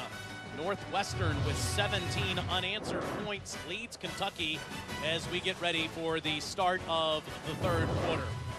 We are shaking our heads at what we just witnessed in the first half. Yeah. He's Andre Ware. I'm Taylor Zarzer. Olivia Harlan is on the field. Twitter's losing its mind right now. We've had ejections. We've had significant injuries, a lot of craziness in the first half. Yeah, it really has. I mean, just you just don't know how to handle what went on in the first half of this ball game. Yeah, Clayton Thorsen, the quarterback, with a serious right knee injury there. Benny Snell gets ejected for this, I guess you call it, contact with the referee. So his season ends. Steven Johnson gets tackled out of bounds, hurt on the play, goes to the locker room. We'll see if he's able to go in the second half. And then Patty Fisher, best linebacker for Northwestern, ejected for that controversial targeting call. Almost all of those were questionable. Yeah, the injury you can't do anything about. That just happens, and it's part of football. But to say that a player contacted an official when you initiated it as the official yourself is just unreal. And especially when it's video evidence so we see what actually went on. I've never seen anything like that, to eject a player in that. You get a warning or some sort of some sort, but that was just ridiculous, and it just changed the course of the game. Then the Patty Fisher targeting penalty, that I don't know what a form tackle is anymore. I really don't. And I thought I had a pretty good bead on what targeting was. That looked like a pretty good form tackle to me. You could truly argue, I'll say it again, that 4 of the 5 best players in the game are either injured or ejected. We'll see if Steven Johnson's able to come out when Kentucky gets the football back. This is Larkin from his own end zone, and he's back out near the 28-yard line. A moment ago, Olivia Harlan spoke to Kentucky coach Mark Stoops. Thank you, Coach. First of all, how is Steven Johnson and what happened on that play? He'll be okay. He got hurt. He was hurt. I don't think they knew he was hurt. He was on the border of being in play, and I was thinking about going for it. So he was injured laying there, and so there was a lot of confusion there.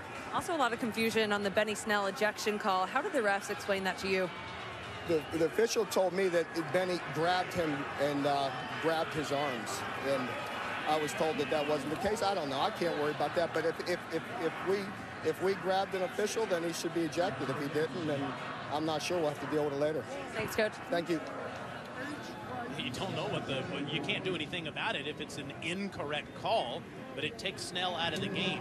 The one constant through all this game has been Justin Jackson, who's now the 10th leading rusher in college football history, has 93 rushing yards after 7 more on the last play. Backup quarterback Matt Alvidi with an accurate pass on the slant route there to Jace James. It's first down. And Alvidi has thrown a couple of nice balls in his time in the ball game. He came in as a 63% passer, completing 7 of 11 on the year and the 1 touchdown pass in the Duke game. But he's looked sharp. 40-yard line now, and on the sweep, that is Jelani Roberts, who had a 12-yard first down run a little earlier. Might have gotten a yard there. Not big in stature, but certainly quick, and they love to use him. Quick screen game and then speed sweeps in that play. He's done a nice job tonight. 2 touchdowns on the year for Jelani Roberts. Ultimate by committee group at wide receiver this year after losing the Big Ten Rookie of the Year, receiver of the year rather, Austin Carr last year. Jackson, look at that effort, gets 9 more. And he's so patient, just allowing things to kind of set themselves. Waiting for his right guard to pull and get around, and then all of a sudden you see the explosiveness. You never get to line him up. Jackson's so good at just putting you where he wants you to go. See, he went over 100 on the last play. It looked like Quentin Bohanna may have jumped early, but the call's not made. Alvidi does get the first down, and Northwestern in Kentucky territory. Again, they've scored 17 unanswered points. Kentucky came out guns blazing, scored on the first drive.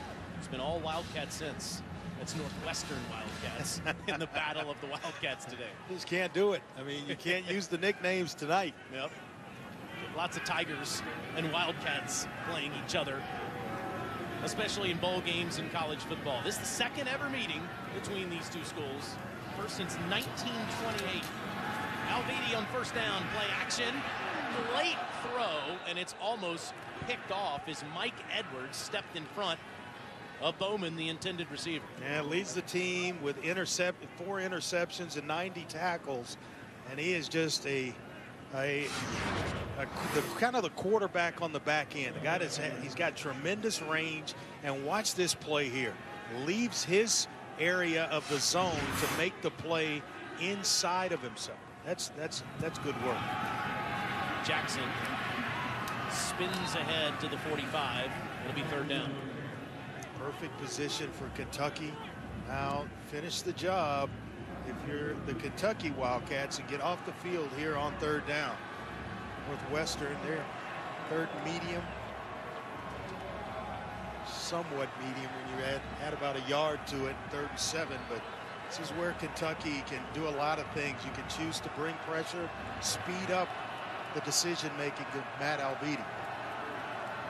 Has been steady in relief of Thorson.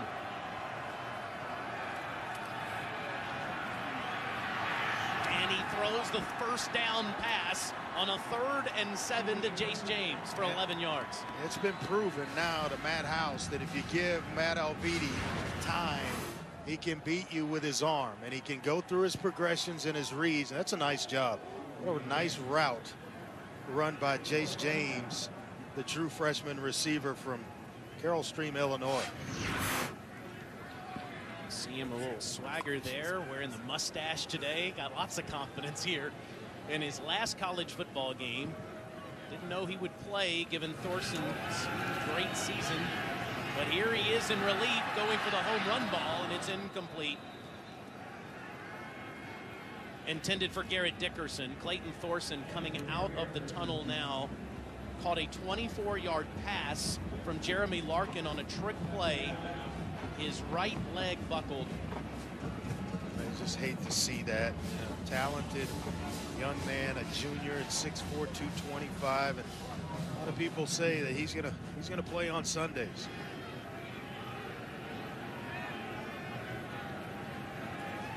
This is Larkin on a 2nd and 10, and he's trapped after 2 yards. Courtney Love with the tackle. So much credit for what he does off the field. Has been the team leader for Kentucky and Mark Stoops on defense. Yeah, and the last 3rd down situation, defensive coordinator Matt House chose to go zone coverage. I would bet he's going to speed things up here and find a way to bring some pressure on Matt Alviti. You give him time, he's been able to convert. He did it on a 3rd and 7 a couple of plays ago. This a 3rd and 8. There comes the pressure. Jordan Jones can't get to him. Alviti escapes, and he gets about 6. It'll be 4th down. And it's enough where Pat Fitzgerald will go for it here. Not going to trot the kicker on the field here. Told us when he gets past the 50-yard line, he's not afraid to go for it. 62% on the year in converting on 4th down. And to your point, Charlie Kubander's long on the season is just 40 yards, so they're not really in his range yet.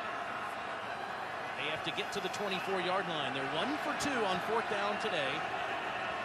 This is their 37th attempt this season.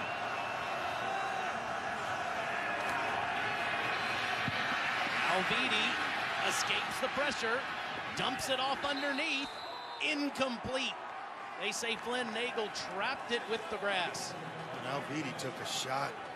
Josh Paschal arrived just a little bit as the ball, right before the ball was released.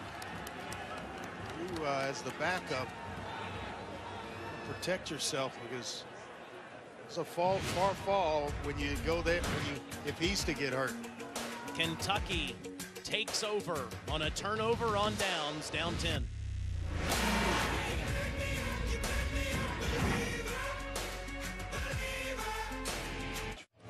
Is one tough young man, Steven Johnson, who went to the locker room after a couple of big hits he took, wasn't able to finish the first half, but he's back on the field now. Can't question his toughness. Jordan Thompson with a lick there, and then Joe Gaziano on the sideline. That's the hit that sent Steven Johnson to the locker room, but here he is, 8 of 16, 123 yards, and of course the tipped interception.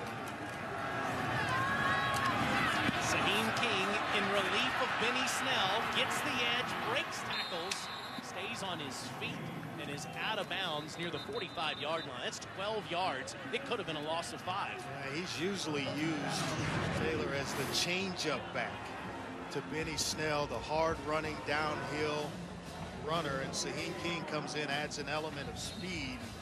Now all of a sudden he finds himself as the primary back.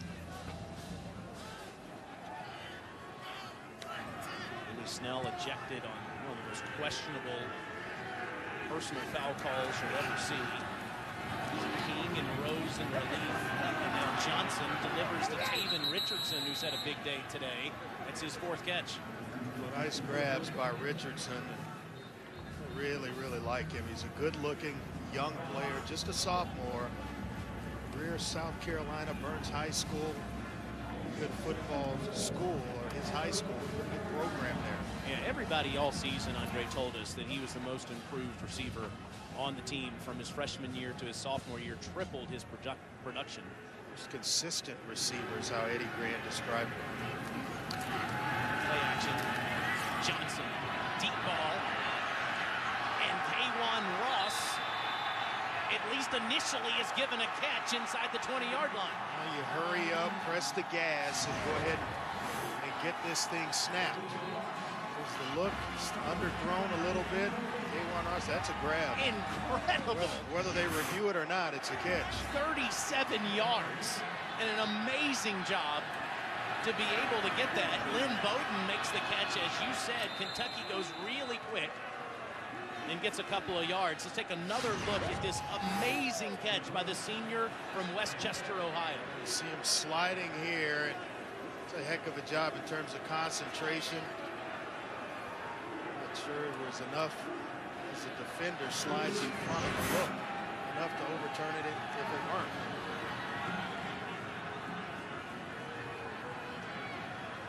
So now 2nd and 8 in the red zone. Johnson near the end zone. Up the ladder goes Richardson. 1st and goal. So this young man is having some coming out party. Whoever the quarterback turns out to be next year or next spring, maybe next fall going into the season, he has got one heck of a receiver and a weapon in Taven Richardson. 5 catches for 89 yards. And how about the guts of Steven Johnson after missing the last couple of drives due to injuries? I'd go there again. Nice matchup in the corner here. Instead, Steven will keep it himself. Touchdown, Kentucky. The defense able to get themselves off the field. And then the offense comes back to life with Steven Johnson back in the game, leading the way. This little read option, decides to keep it. He walks in the corner to get the Kentucky Wildcats right back in this game. You think this fires Big Blue Nation up when your team leader goes to the locker room after an injury and comes out on the field and marches down on the first drive of the 3rd quarter? No doubt about it. Showing you some toughness. Kentucky with their 2nd touchdown of the day. Down 3 in Nashville thanks to their team leader in his final game for Big Blue.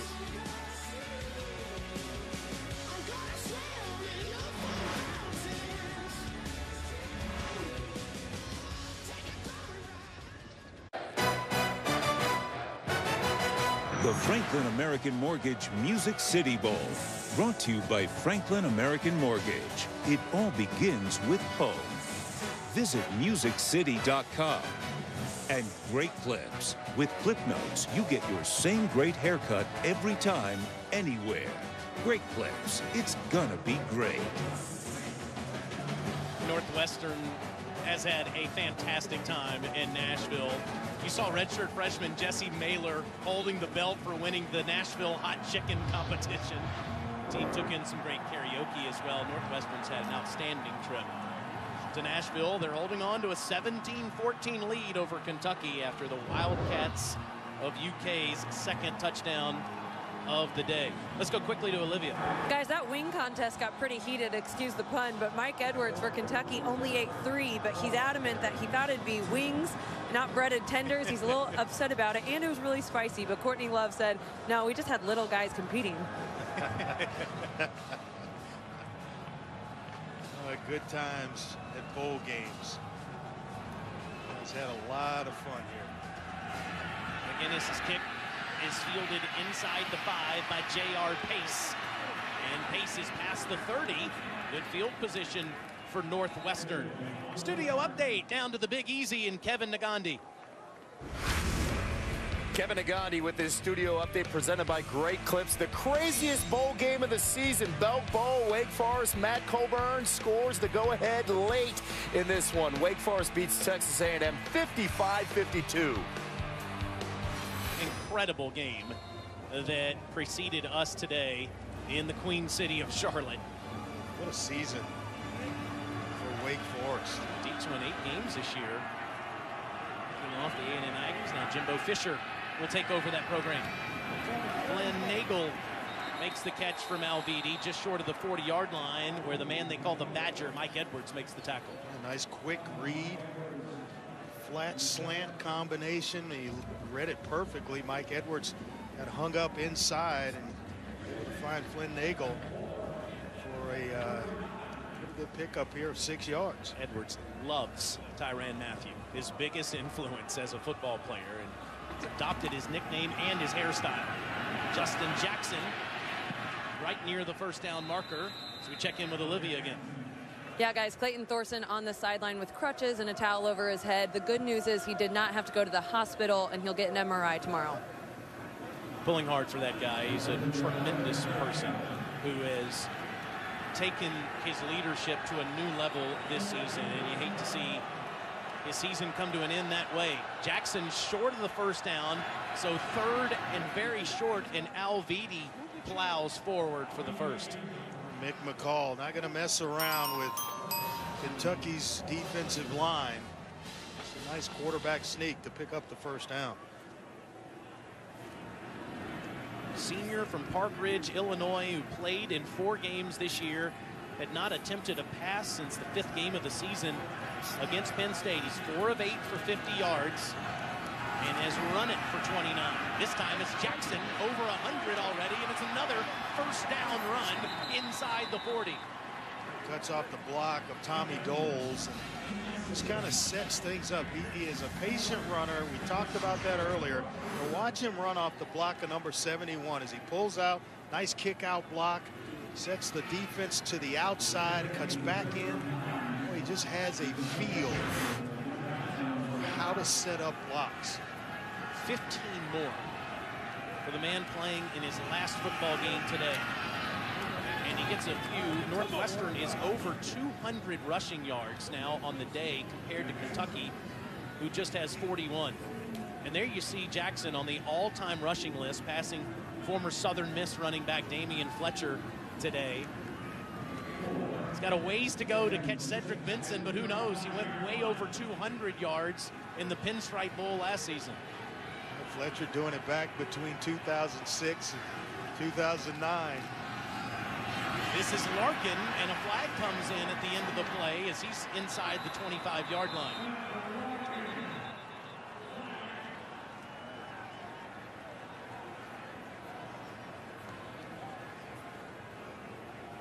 Only the second Northwestern penalty, if in fact it goes, against the boys from Evanston. Personal foul, shot block, offense number 72 and 59.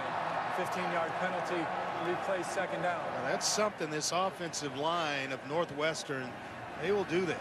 I mean, he was, Pat Fitzgerald actually was kidding with us when he said, hey, you guys in the SEC, they don't chop, they don't go down low. You know, you just decide, shake hands during the game, and we're just going to man up and push one another off the ball. They are not afraid to go down and take your legs out, but you can't do it as a tandem. They certainly do it pretty good when they single you up on the defensive line. Yeah, individual cut blocking is what they coach at Northwestern. So a second and 21 now, back near the 50-yard line. Alviti on the option, keeps it himself. Look at the wheels on the senior quarterback inside the 35. Alviti's just kind of been waiting to be unleashed. Says, free me, let me run the rock. Right here, nice job of reading it out. Blocks get out in front of him. Garrett Dickerson, the super back, throws a nice block for Alviti, and certainly capitalizing, getting it back to a manageable situation here on 3rd and 5. 7 for 45 yards. He got 16 there, and he gives way to Larkin. They lose the first tackle, and the extra effort gets him about a couple yards away from the first down. So it should be about 4th and 2 here, but a late flag has come in. Sure, a little extracurricular going on the sideline here. We mentioned the 3 personal fouls that Jordan Jones had against Louisville. After the play, unsportsmanlike conduct. Defense, number 34, his first of the game. 15-yard penalty, automatic first down. You know, one thing I'll say about that is if it continues to happen, and as it has with Jordan Jones, you develop a reputation, and then officials start to look for that stuff.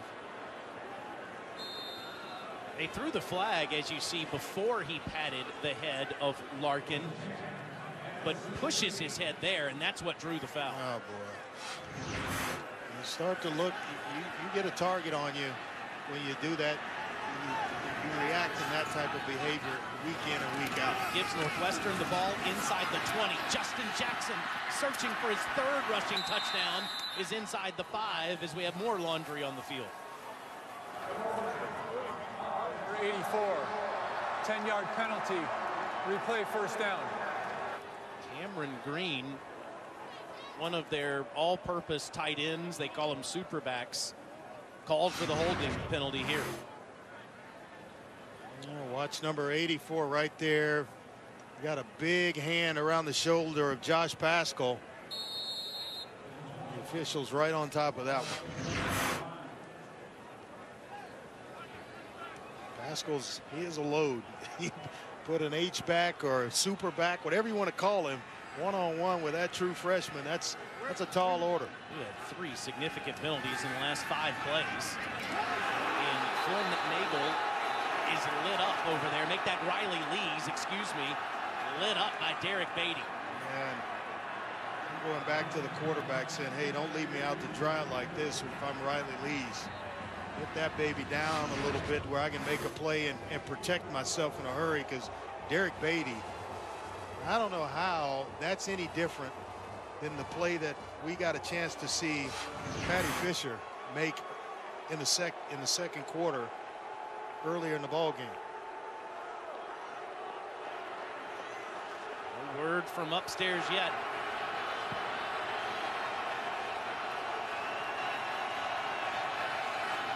They let it go. Justin Jackson to the 23-yard line where Mike Edwards makes the tackle. And I say that to say that both hits were clean. That hit by Derek Beatty was clean. I thought the play, the tackle by Patty Fisher was clean. Just don't know how you tackle anymore.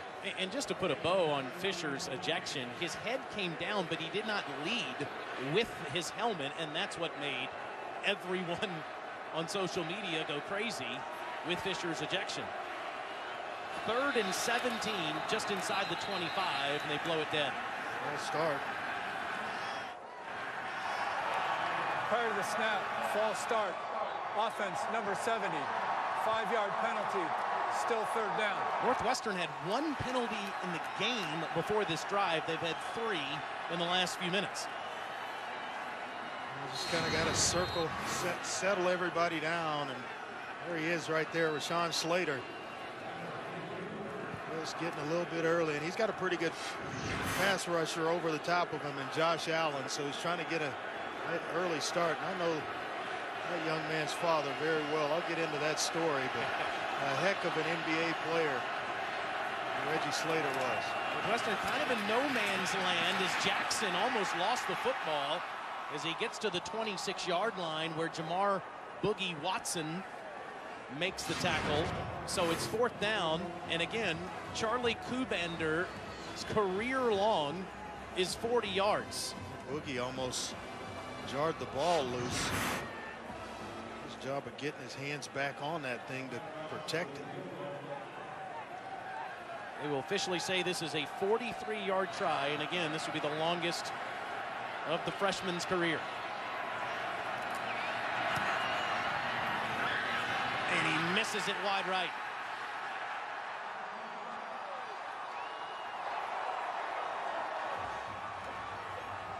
So after a 10-play drive for Northwestern, it ends with no points.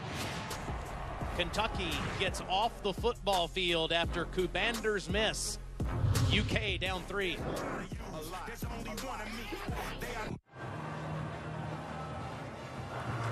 Northwestern up 3. Let's go down to Olivia Harlan. Guys, I want you to meet someone very important in this Northwestern program. He's a strength coach / hype man, Alex Spanos. He's a 25-year-old. He became famous while wearing a very tight polo with no coat in a blustery cold game against Minnesota. Coach Fitz laughed and said, hey, I'm not that tough, and he doesn't know why he does it. But Coach Spanos told me if I'm warm and comfortable, I might not be in point. I want to be uncomfortable to stay on my toes. Guys, he starts every day at 4:30 a.m. with a 6-egg omelet, so if you're looking to look like him, that's how you do it. He says it's not a medium. He wants to be clear. It is a large polo that he is wearing out there in 30-degree temperatures. The rarely used tight end, Justin Rigg, makes the catch, and another first down for Kentucky. Yeah, they've had to go about it the hard way with C.J. Conrad, one of the better tight ends in the SEC, was injured. Rigg now, there wasn't a whole lot of production at that position when he was injured. That's only his second catch of the season. To your point, the two tight ends, Hart and Rigg, combined for 5 catches this year. And now this is A.J. Rose on the swing pass out of the backfield. How important, Taylor, is the quarterback position? And I think Steven Johnson just kind of defines that for the Kentucky Wildcats. Went out of the game since he's come back 6 of 6, 80 yards and a rushing touchdown. But not only has he had an effect on the offensive side of the ball, the defense has stepped up and started to play well. So it's been across the board for Kentucky since Steven Johnson's come back in this ball game. And he's going to put up 4 fingers. He's got 1 quarter left as the quarterback of the Kentucky Wildcats. There is no doubt this team feeds off of his leadership. Northwestern trying for their 8th consecutive win and a 10-win season, clinging to a 3-point lead against Kentucky.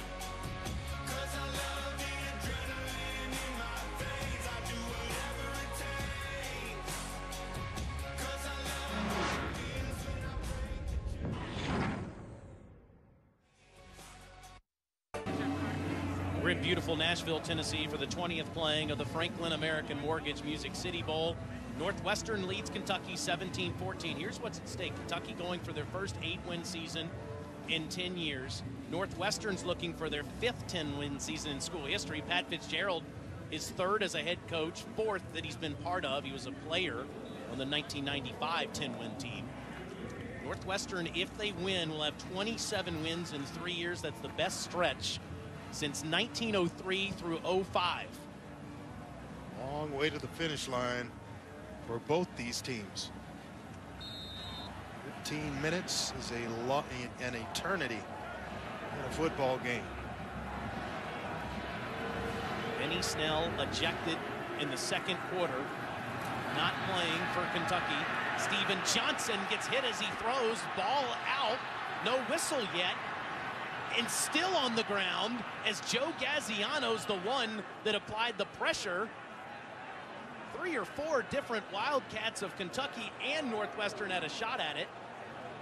Steven Johnson is slow to get up. It looks like Kentucky's got the football, but I'll tell you what, don't ever question the toughness of Steven Johnson. Shoulder took him out of this game early. He just took a shot. I thought he was actually throwing the football. The arm's coming forward. He draws it back, throws, it's coming forward. I thought it would have been an incomplete pass. There's no question that ball was going forward there as Gaziano applied the pressure, but the fumble recovery is made by the left tackle Kyle Meadows. Gaziano is some player. 6'4", 280, shows some, when you look at him, you don't think he's as quick as he is off the line of scrimmage, but man, is he some player for just a sophomore. 2nd team all Big Ten. Led the Big Ten in sacks with 8. I mentioned earlier, 7 of the 8 came in conference play. So you're doing it against the big boys week in and week out. Replay officials are going to take a look at this to confirm that it was an incomplete pass. Again, the ruling on the field was a fumble recovered by Kentucky, but getting another look at it, it appears that Steven Johnson's arm is going forward. I thought in real speed it was an incomplete pass. And here, I'm almost certain that's what it is, but I've been wrong once tonight already. There's a lot of people watching this game, Andre, that would argue you were right in the first half when Patty Fisher was ejected for targeting on what was a questionable call. Fisher out for the game. Nate Hall out with an injury during bowl practice. So Northwestern with 2 backup linebackers in Nathan Fox and Warren Long that have been forced into duty today. That man, Steven Johnson, missed a couple of series due to a huge hit he took from Gaziano in the first half. Snell ejected for targeting. And you had, of course, the injury to Clayton Thorson. It's been a wild game in Nashville, to say the least. Pac-12 officiating crew, and again, the replay officials here upstairs trying to determine if, in fact, this will be a 3rd and 9 for Kentucky just 29 seconds into the 4th quarter. After review, with control of the ball, the quarterback threw the pass. It was incomplete. It'll be 3rd down. Please reset the game clock to 13:56. I'd like to state. Excuse me, 14:56. Thank you. I'd like to state for the record that no one has an issue with the call that was just overturned. Not in this booth. This is the first incompletion for Steven Johnson, and he's out of the game again as Drew Barker is back on the field. He took a pretty good shot from Joe Gaziano there. Was exposed and was already on shaky ground after the hit on the sideline that caused a shoulder injury to begin with. Barker's 2 for 2 for 16 yards passing in this game so far. This a 3rd and 9 for Kentucky. They are just 1 for 7 on this down today. And he overthrows Ali. It's 4th down. And it's just a belief that when Steven Johnson is on the field, he elevates everybody's play around him. And Drew Barker's got to get to that place in his play where you believe that you've got a shot to win with the guy, whomever it is, under center. You just feel that from Steven Johnson. Matt Panton with his 6th punt today. Fair catch called for by Flynn Nagel inside his 15-yard line. Capital One Bowl Mania rolls on with a couple more games tomorrow, noon Eastern on ESPN. It's Louisville and Lamar Jackson taking on Mississippi State in the TaxSlayer Bowl. And on ABC at 12:30 Eastern, 9:30 a.m. Pacific, Iowa State takes on Memphis in the AutoZone Liberty Bowl. Both of these games also available on the ESPN app. It was a joy to be around Lamar Jackson calling his final regular season game. Louisville crushed these Kentucky Wildcats. Keep counting them out.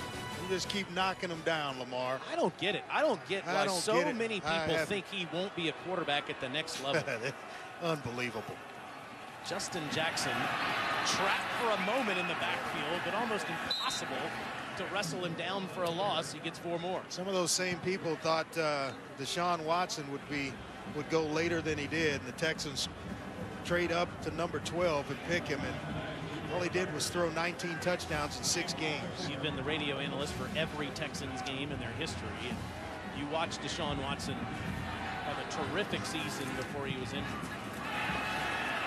Matt Alviti on the run again, and he has shown off the wheels today. He has run for over 50 yards. He had 88 yards rushing on the season coming in. In fact, had a 68-yard run against Bowling Green earlier this season. That's clearly the backup senior quarterback strength. I'll tell you what, I like his body language. He just kind of exudes that he can get the job done. See, and he's had a lot of positive plays in his time on the field here tonight. It's 9 more there.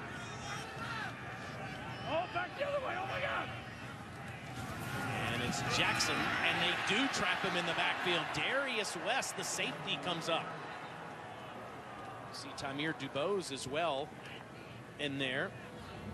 They decide to run blitz. With all the success that Justin Jackson has had tonight, they bring an extra defender around the line of scrimmage in the form of Darius West and corral him, playing him from outside in to make sure he doesn't get outside of contain. Well, there's some help coming from inside out. 2nd and 13 after a 3-yard loss for Jackson, who has 133 yards rushing today. The option pitch to him, and Josh Allen takes him on. It's 3rd down. What a player. Mentioned at 6th in the SEC in sacks this year. A guy that can play, certainly play sideline to sideline, and not just because of the number, but he reminds me a lot of Zach Cunningham, that played at Tennessee at Vanderbilt a year ago, also a Houston Texan. He led the SEC in tackles a year ago, but tell you what, Josh Allen is one heck of a player.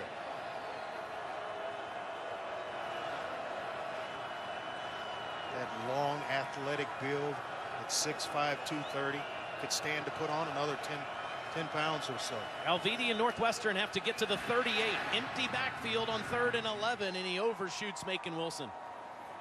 Chris Westrian, pretty good coverage along that side. And Kentucky once again going to get off the field, and it'll be interesting to see if Steven Johnson comes back into this football game. Johnson banged up a couple of times today by Joe Gaziano. Nice wonder on to punt for the 4th time. Charles Walker, 3rd in the country in punt return average, hasn't had much of a chance so far today. He's got one here. Almost nothing doing, gets a couple back after a 46-yard punt. Kentucky with a chance to tie or take the lead, down 3.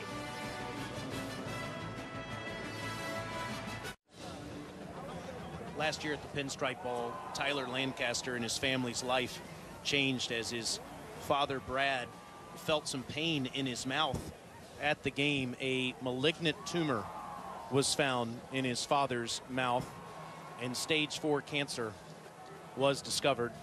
His father was on the field for senior day on November the 18th and is in the press box today watching his son. We are all fighting with you, Mr. Lancaster, and certainly thinking of Tyler and his entire family. And the number 1 is worn by Tyler Lancaster. It's voted on by his teammates, and pretty big honor to wear that jersey number.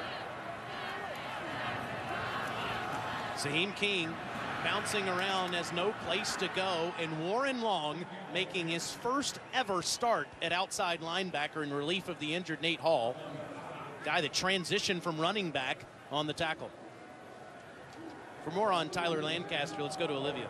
Yeah, Taylor. Tyler said it was a tidal wave of emotion, and his mom, Bonnie, tries to not tell him the day-to-day pain that his dad's in or the procedures they have to go through. Let him keep his focus on school and football. But Coach Fitzgerald was just so impressed with how he's handled it. What a catch that is made there by Juice Johnson.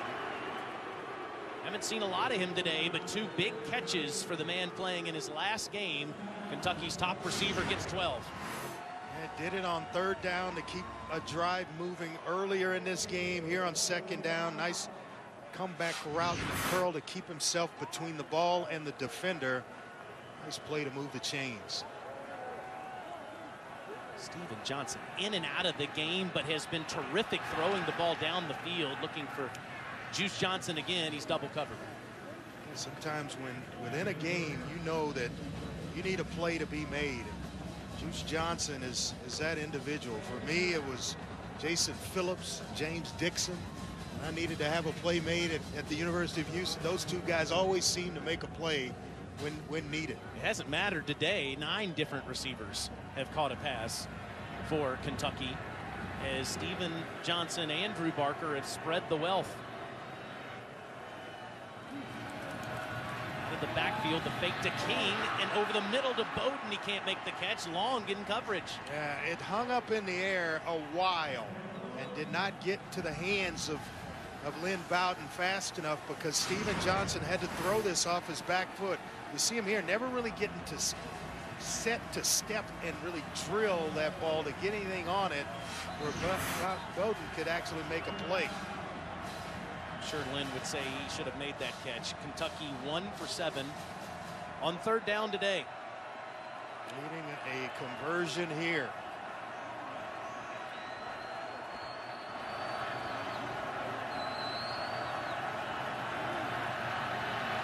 Johnson under pressure, escapes on the run in front of Juice Johnson. He can't make the catch. He's fighting and scratching and a little bit too long of a 4th down situation with 10:51 left in the game for Mark Stoops to even entertain going for it. So you're going to rely on your defense once again to get a stop and get you the football back. 7th punt for Matt Panton after Samdup Miller, another terrific freshman from Andre Ware country in Houston, applied that pressure. Nagel makes the catch, takes on 2 defenders and dives ahead near the 25-yard line. Northwestern clinging to a 3-point lead.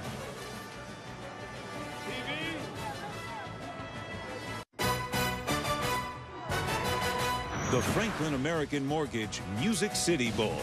Brought to you by Franklin American Mortgage. It all begins with home. Gaylord Opryland Resort.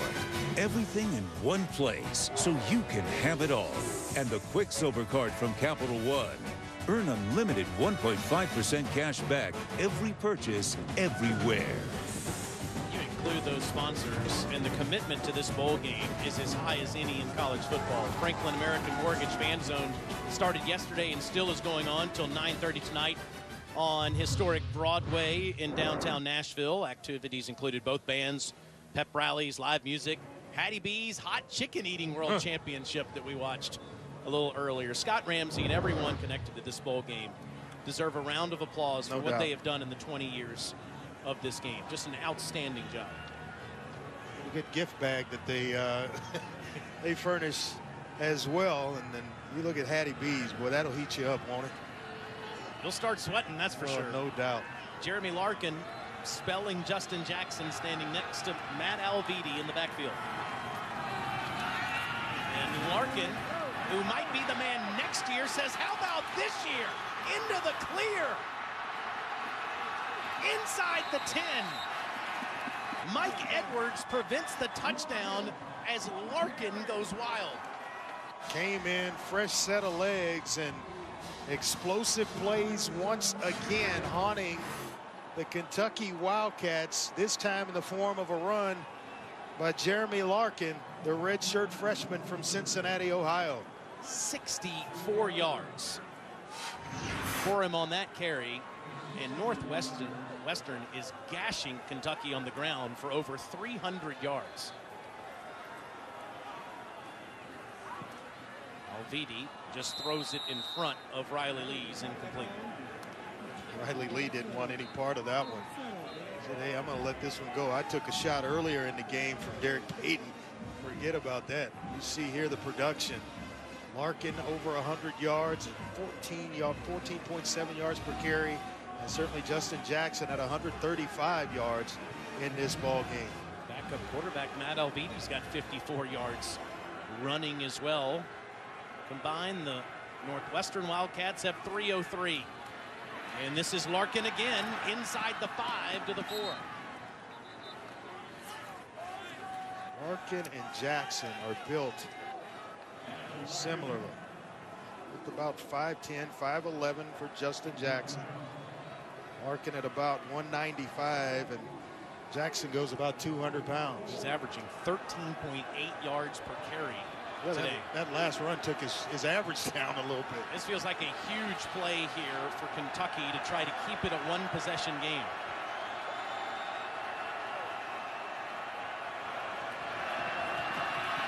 Larkin stopped near the 2. Darius West, the safety, coming up again. And it's 4th down.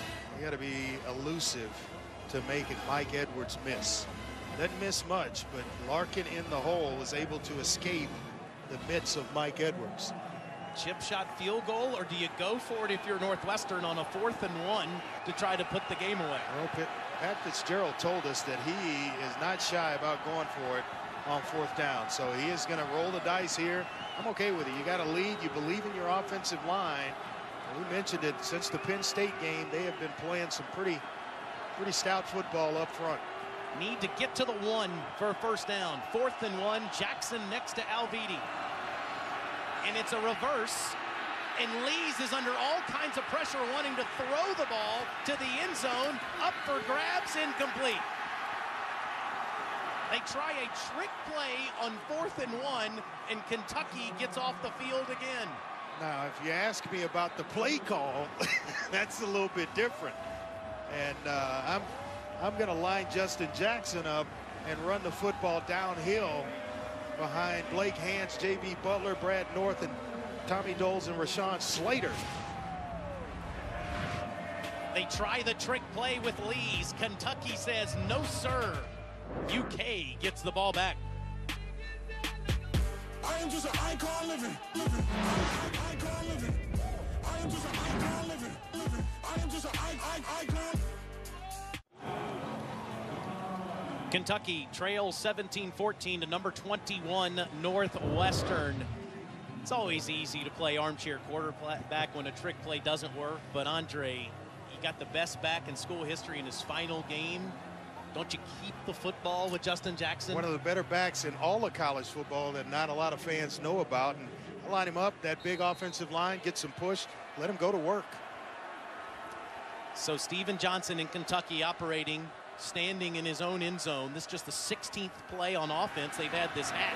And K1 Ross gives them better field position on a nice strike from Johnson. Like the explosiveness, or pushing the gas a little bit offensively for Kentucky, being the aggressor there, not just going to run the football out of the end zone to get some breathing room, but you throw it.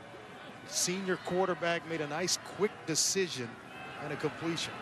14 yards on the catch from the senior from Westchester, Ohio.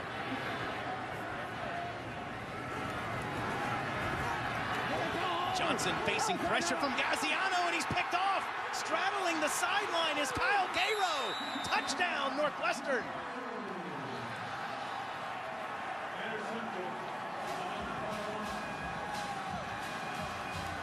Graziano can just take over a game. Now, he didn't get there, but he certainly affected the placement because it rushed Steven Johnson. We had to take a look and see if, so far so good. That is a Houdini act by the senior from New Jersey, Kyle Cairo, with his 8th career interception. I think that's going to stand, and pick 6. Unbelievable, the concentration here. We'll certainly take another look upstairs as they make it official. If it stands, it's a 26-yard pick 6 for Cairo, who is a high school triple jumper and high jumper, so he's certainly been using his legs his whole life. Incredible one-handed interception that he had last year against the Hoosiers. That was the #1 play on SportsCenter's top 10. This has to make that list too.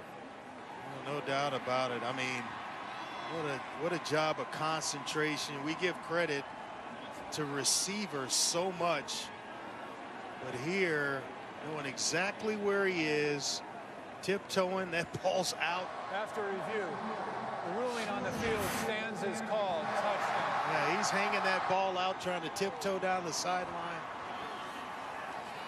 What a play. Led all secondary players for Northwestern in tackles this year and interceptions. It's his 5th of the year, starting in all 12 games. What a season he's had his senior year. Saw Clayton Thorson celebrating in that chair on the sideline after that gruesome leg injury he sustained in the first half. Kubander to make it a 10-point game.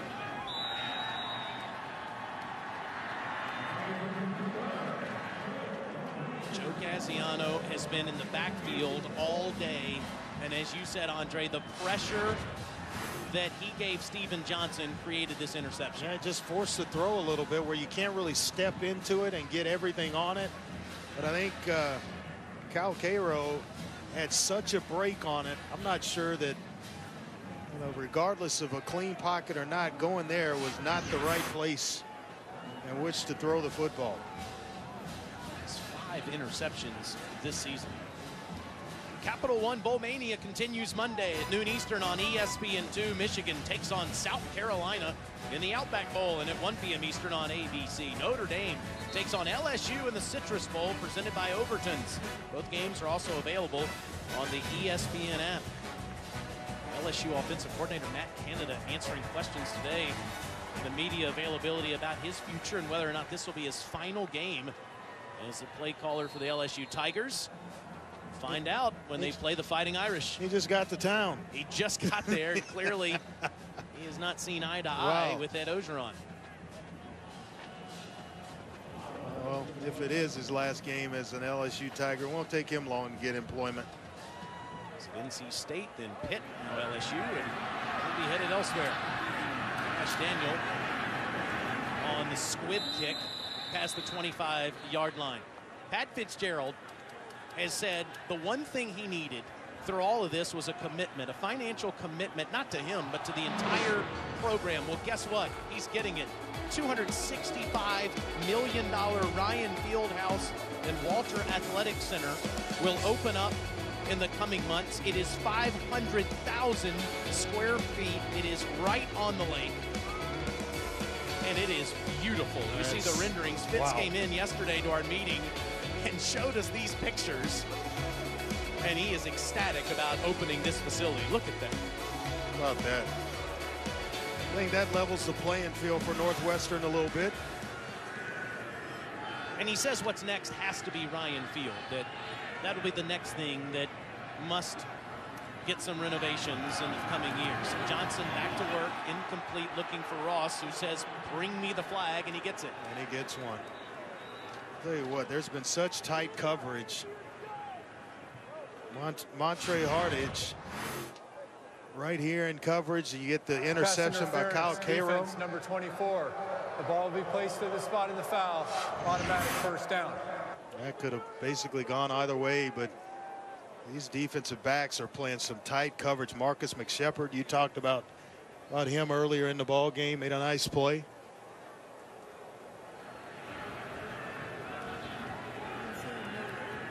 Kentucky near the 40. S.J. pumps. One-on-one to Ross again, incomplete. Hardage right there with him. For more on Northwestern's huge facility, let's go down to Olivia. Well, Pat Fitzgerald had a big part in the design, but he really wanted to build it around the players. He said he needs synergy between the players and coaches. In fact, the team rooms flow right into the coaches' offices. Guys, they looked at 65 NFL facilities to get a vision together for what they want. All glass, lake facing. He says it makes us look like the big-time program that we are. Pat Ryan, the billionaire insurance man, has had such a huge imprint on his alma mater as King takes it past the 50-yard line right at the chains, and a little pushing and shoving at the end of the play. King was blown down. The play was blown dead, and he was down already. Not sure what the melee is about, but Pat Fitzgerald told us, he said he doesn't want to build a house. Get a chance first to look at the end of this. Still laying on a body, but ball did come out. But Saheem King did come up with a football.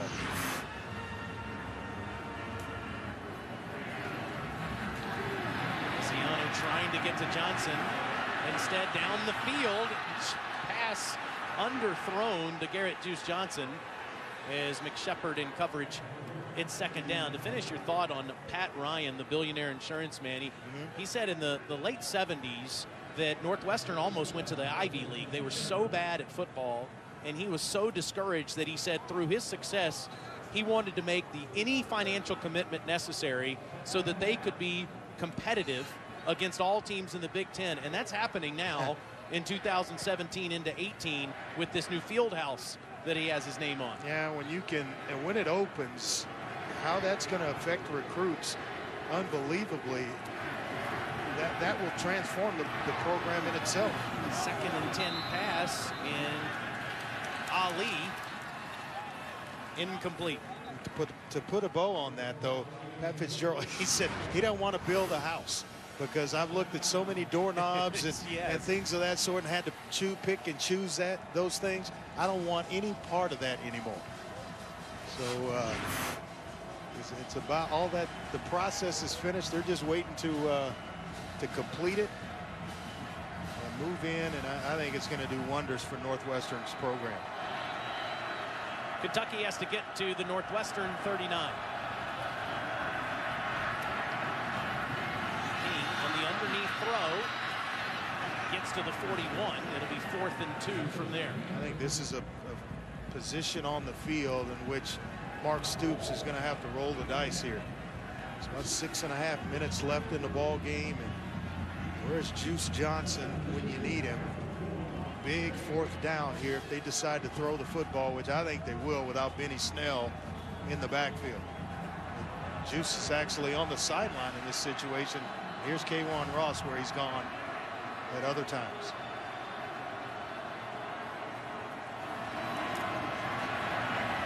On the 4th down throw, it's caught. Nice catch made by Charles Walker to move the chains. Excellent throw, excellent catch, and the timing was perfect. From Johnson to Walker, just enough to get the 1st down, inside move, and away from Brett Walsh, the outside linebacker. Walker, the senior from Louisville, the Kentucky basketball team crushing Louisville today.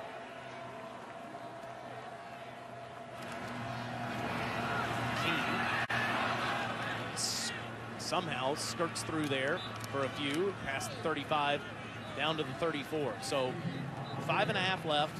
Kentucky is in field goal range as McGinnis has got a cannon for a leg. They need points this drive, whether it's in the form of a field goal or they get themselves into the end zone.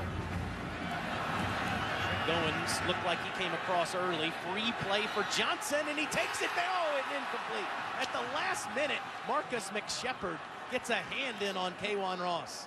Boy, it's the bobble at the end of it. Ross bobbles the ball, which allows McShepard to get a hand on the football. Offside in the neutral zone at the snap. Defense number 54.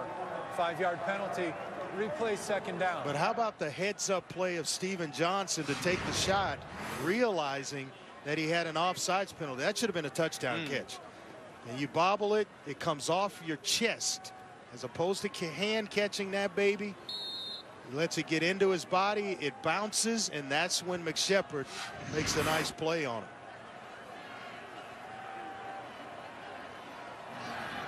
Second and 2 after the Northwestern penalty. Johnson pumps. And too tall for Isaiah Epps. I think Steven Johnson is playing knowing that he has 4 downs to get the job done to pick up 1st downs right now. 3rd and 2. He knows that he's working with all 4 downs going forward.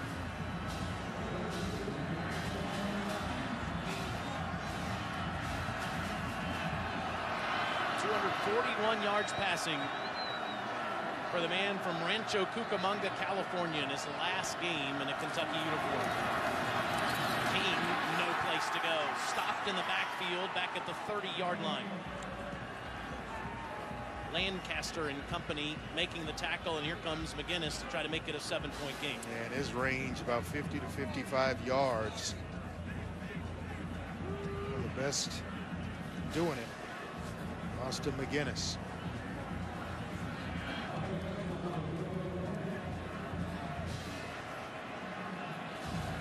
He has 71 career field goals.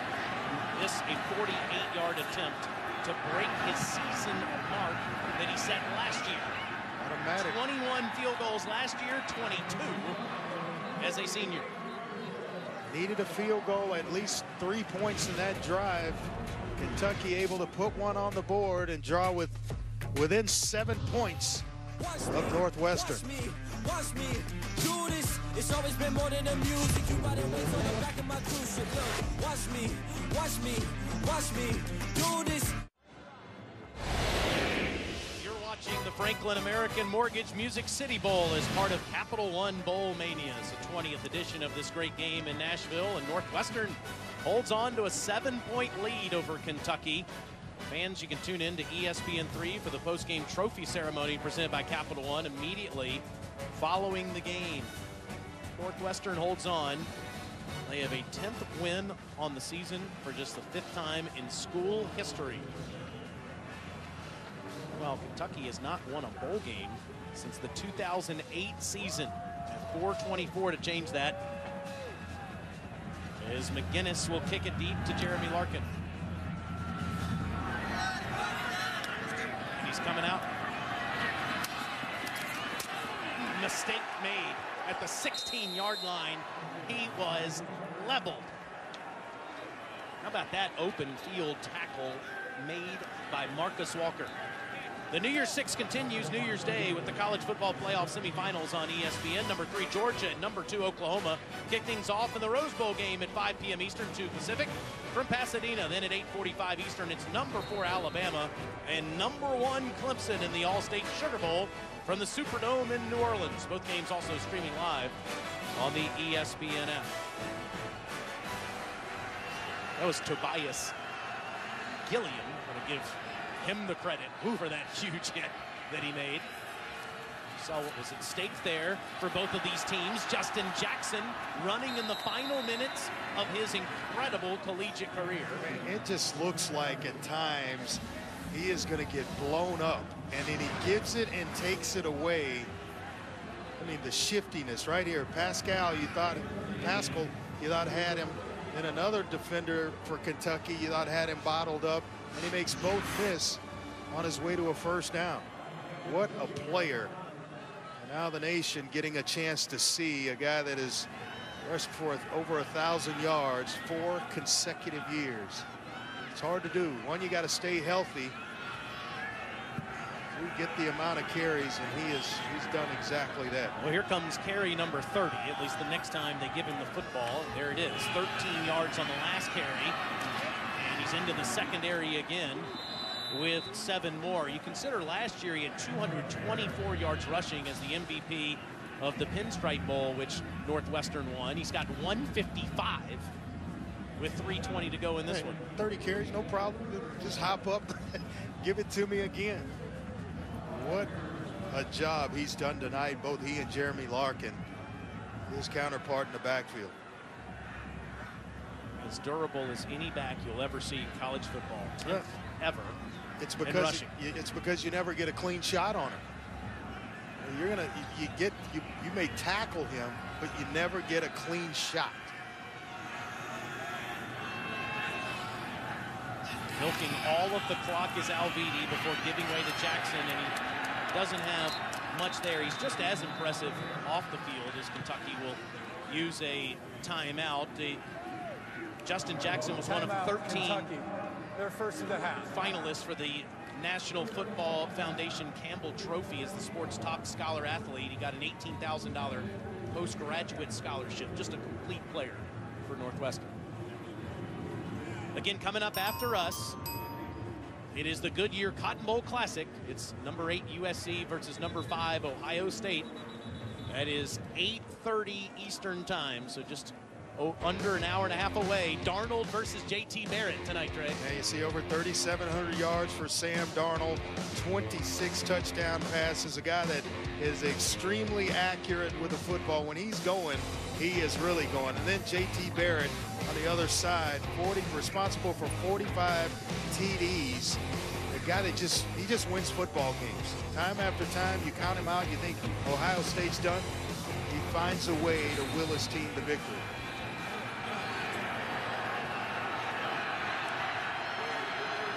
.242 to go and a big 3rd and 4 for Northwestern. They're 3 of 7 in this half. They give it to Jackson again.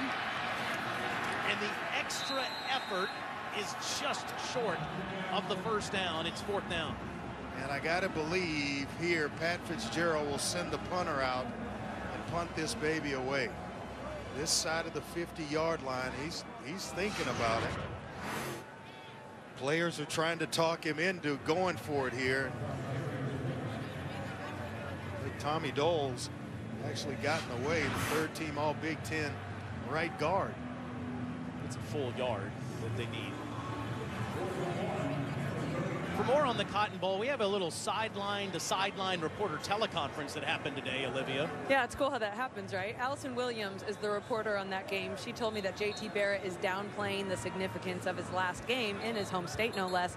It's a great quarterback failure to watch tonight, but USC head coach Clay Helton says it's the whole Buckeye team that's so impressive, top to bottom.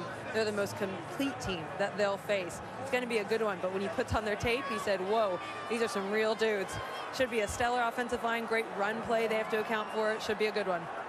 Looks like Northwestern is going to at least initially show that they're going for it on their own 39-yard line on a 4th and 1. Alviti on the sneak. It'll depend on the spot. I don't think so, Taylor. What a gamble by Pat Fitzgerald. Well beyond his 50-yard line, and I think Courtney Love came out of the pile with the football. Yeah, they can't even find the ball because Courtney Love has it running towards the Kentucky bench.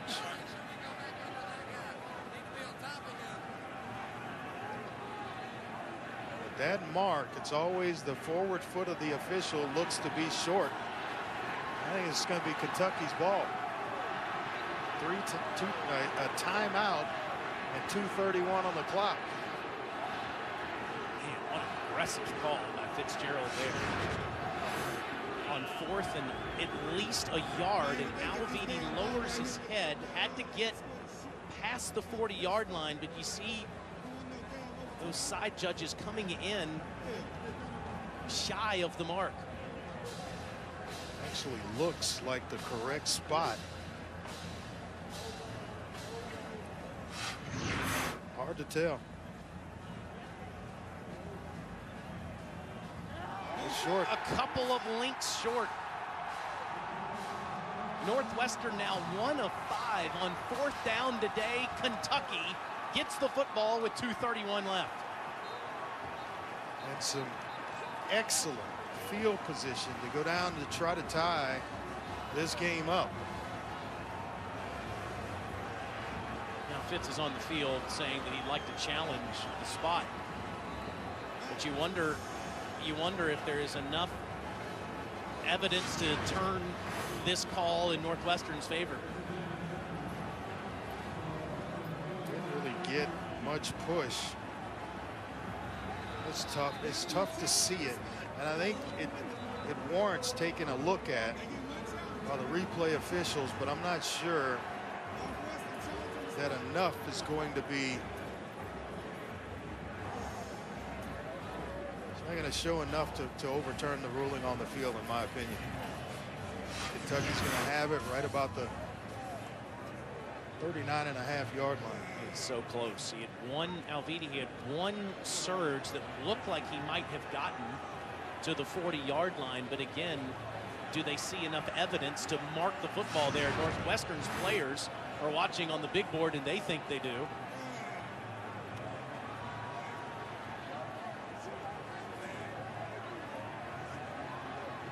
I don't think so. I don't think there's enough video evidence to overturn the ruling on the field. This would be the look you would have to have, and it looked for a second briefly that Alviti was approaching the 40-yard line, but again, is that enough evidence for the replay team upstairs?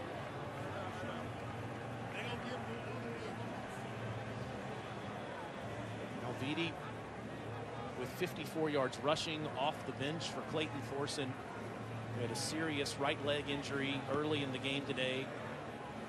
Sporting the headband and the mustache here in his final college football game. After review, the ruling on the field stands. First down, Kentucky. Yeah, I think that's the right call. Usually when you get a bunch of bodies in there and the officials on the field make a call, whether it's a first down or just shy, it usually stands because you just don't get a clean shot of where the football was when the whistle's blown. Such an aggressive choice by Northwestern to go for it again. Now 1 of 5 on 4th down today, and Kentucky has the football inside Northwestern's 40 with 2:31 to go and 1 timeout. Johnson, middle of the field, and it's Rigg who somehow got between defenders for a first down. His second catch tonight. He had 1 on the season coming in. He's a young tight end, just a sophomore, who's just continued to get better. And how about the confidence that Steven Johnson has in Justin Rigg to go to him on a couple of occasions tonight. 16 yards inside the 25, near the 23. Johnson runs past the 20 and stays on his feet near the 17-yard line, where he's tackled by Nathan Fox. Yeah, that was one of the things that Pat Fitzgerald was concerned about, was when Steven Johnson pulled the ball down to run with it and make plays with his legs. And he's certainly capable. 300 yards, 358 to be exact on the season, with 3 touchdown runs, and another one tonight.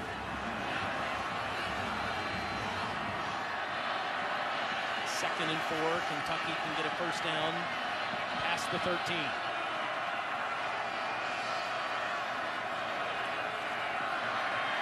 Johnson pumps under pressure, down he goes, back at the 20-yard line. Warren Long got him. Now you got to go ahead and speed things up, get back, get set. You got receivers walking back to the line of scrimmage. It's going to be about under a minute when you snap this thing on 3rd down. What a time for Long's first career sack in his first career start. Clock running. Kentucky 1 of 10 on 3rd down today, 0 for 4 in the second half. 2 plays to get past the 13.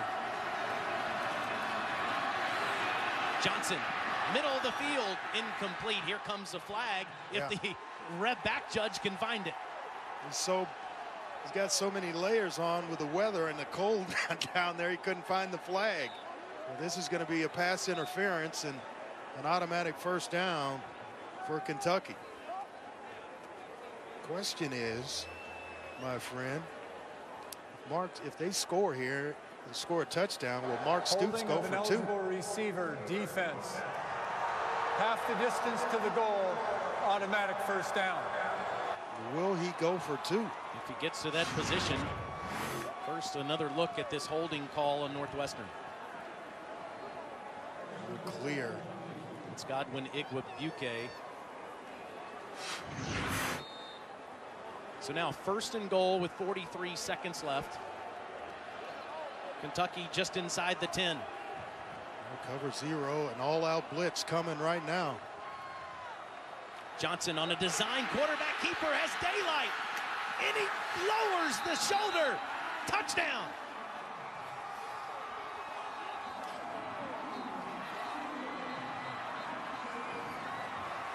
Steven Johnson throws a pick 6 to Kyle Cairo and comes back with 10 unanswered points. Kentucky down 1. And as you said, with 37 seconds left, at least initially, their offense is staying on the field, going for 2. Yeah, he's down numbers. His best back out of this ball game, and Benny Snell going to try to end this baby right now.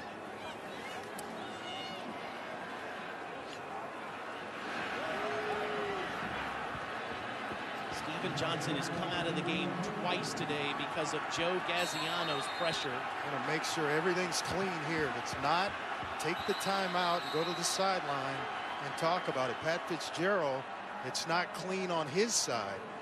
Took a look at the formation and then used the timeout to maybe get his defense in the right situation. Tonight on SportsCenter with Scott Van Pelt after USC Ohio State. We'll take a closer look at Sam Darnold's NFL future after what could be his final game. Nashville's Kirk Herbstreit with his assessment of Ohio State's season and the funniest and most unique moments of 2017 from SVP's perspective in the best available video of the year. All that and more on SportsCenter at midnight Eastern on ESPN and on the ESPN app. In the town that Herbie lives in, we've got drama here. And there you see Sam Darnold warming up as the Cotton Bowl is coming up next. So Mark Stoops and Kentucky going for the win with 37 seconds left. I like it.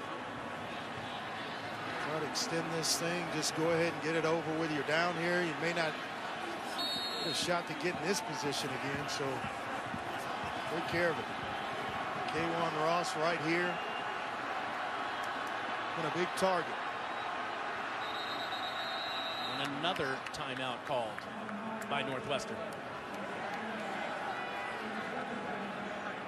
Northwestern went cover 0, so when he broke containment, the blitzers were inside. And receivers are running routes, so you don't really pick the quarterback up until you hear the crowd as a defensive back and you turn out of coverage to come back. And that's why he was right at the goal line when Montre Hardage actually even had a shot at tackling Steven Johnson. Does the ball leave Steven Johnson's hands here on this two-point conversion? I think it's a run-pass option where you give him an RPO and he can either keep it or you give him somewhere to go with the football.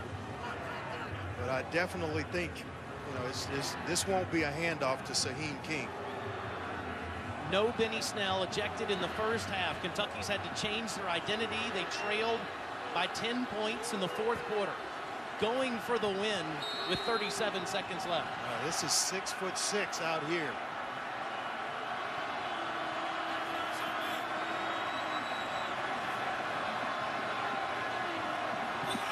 Here's Johnson there in motion.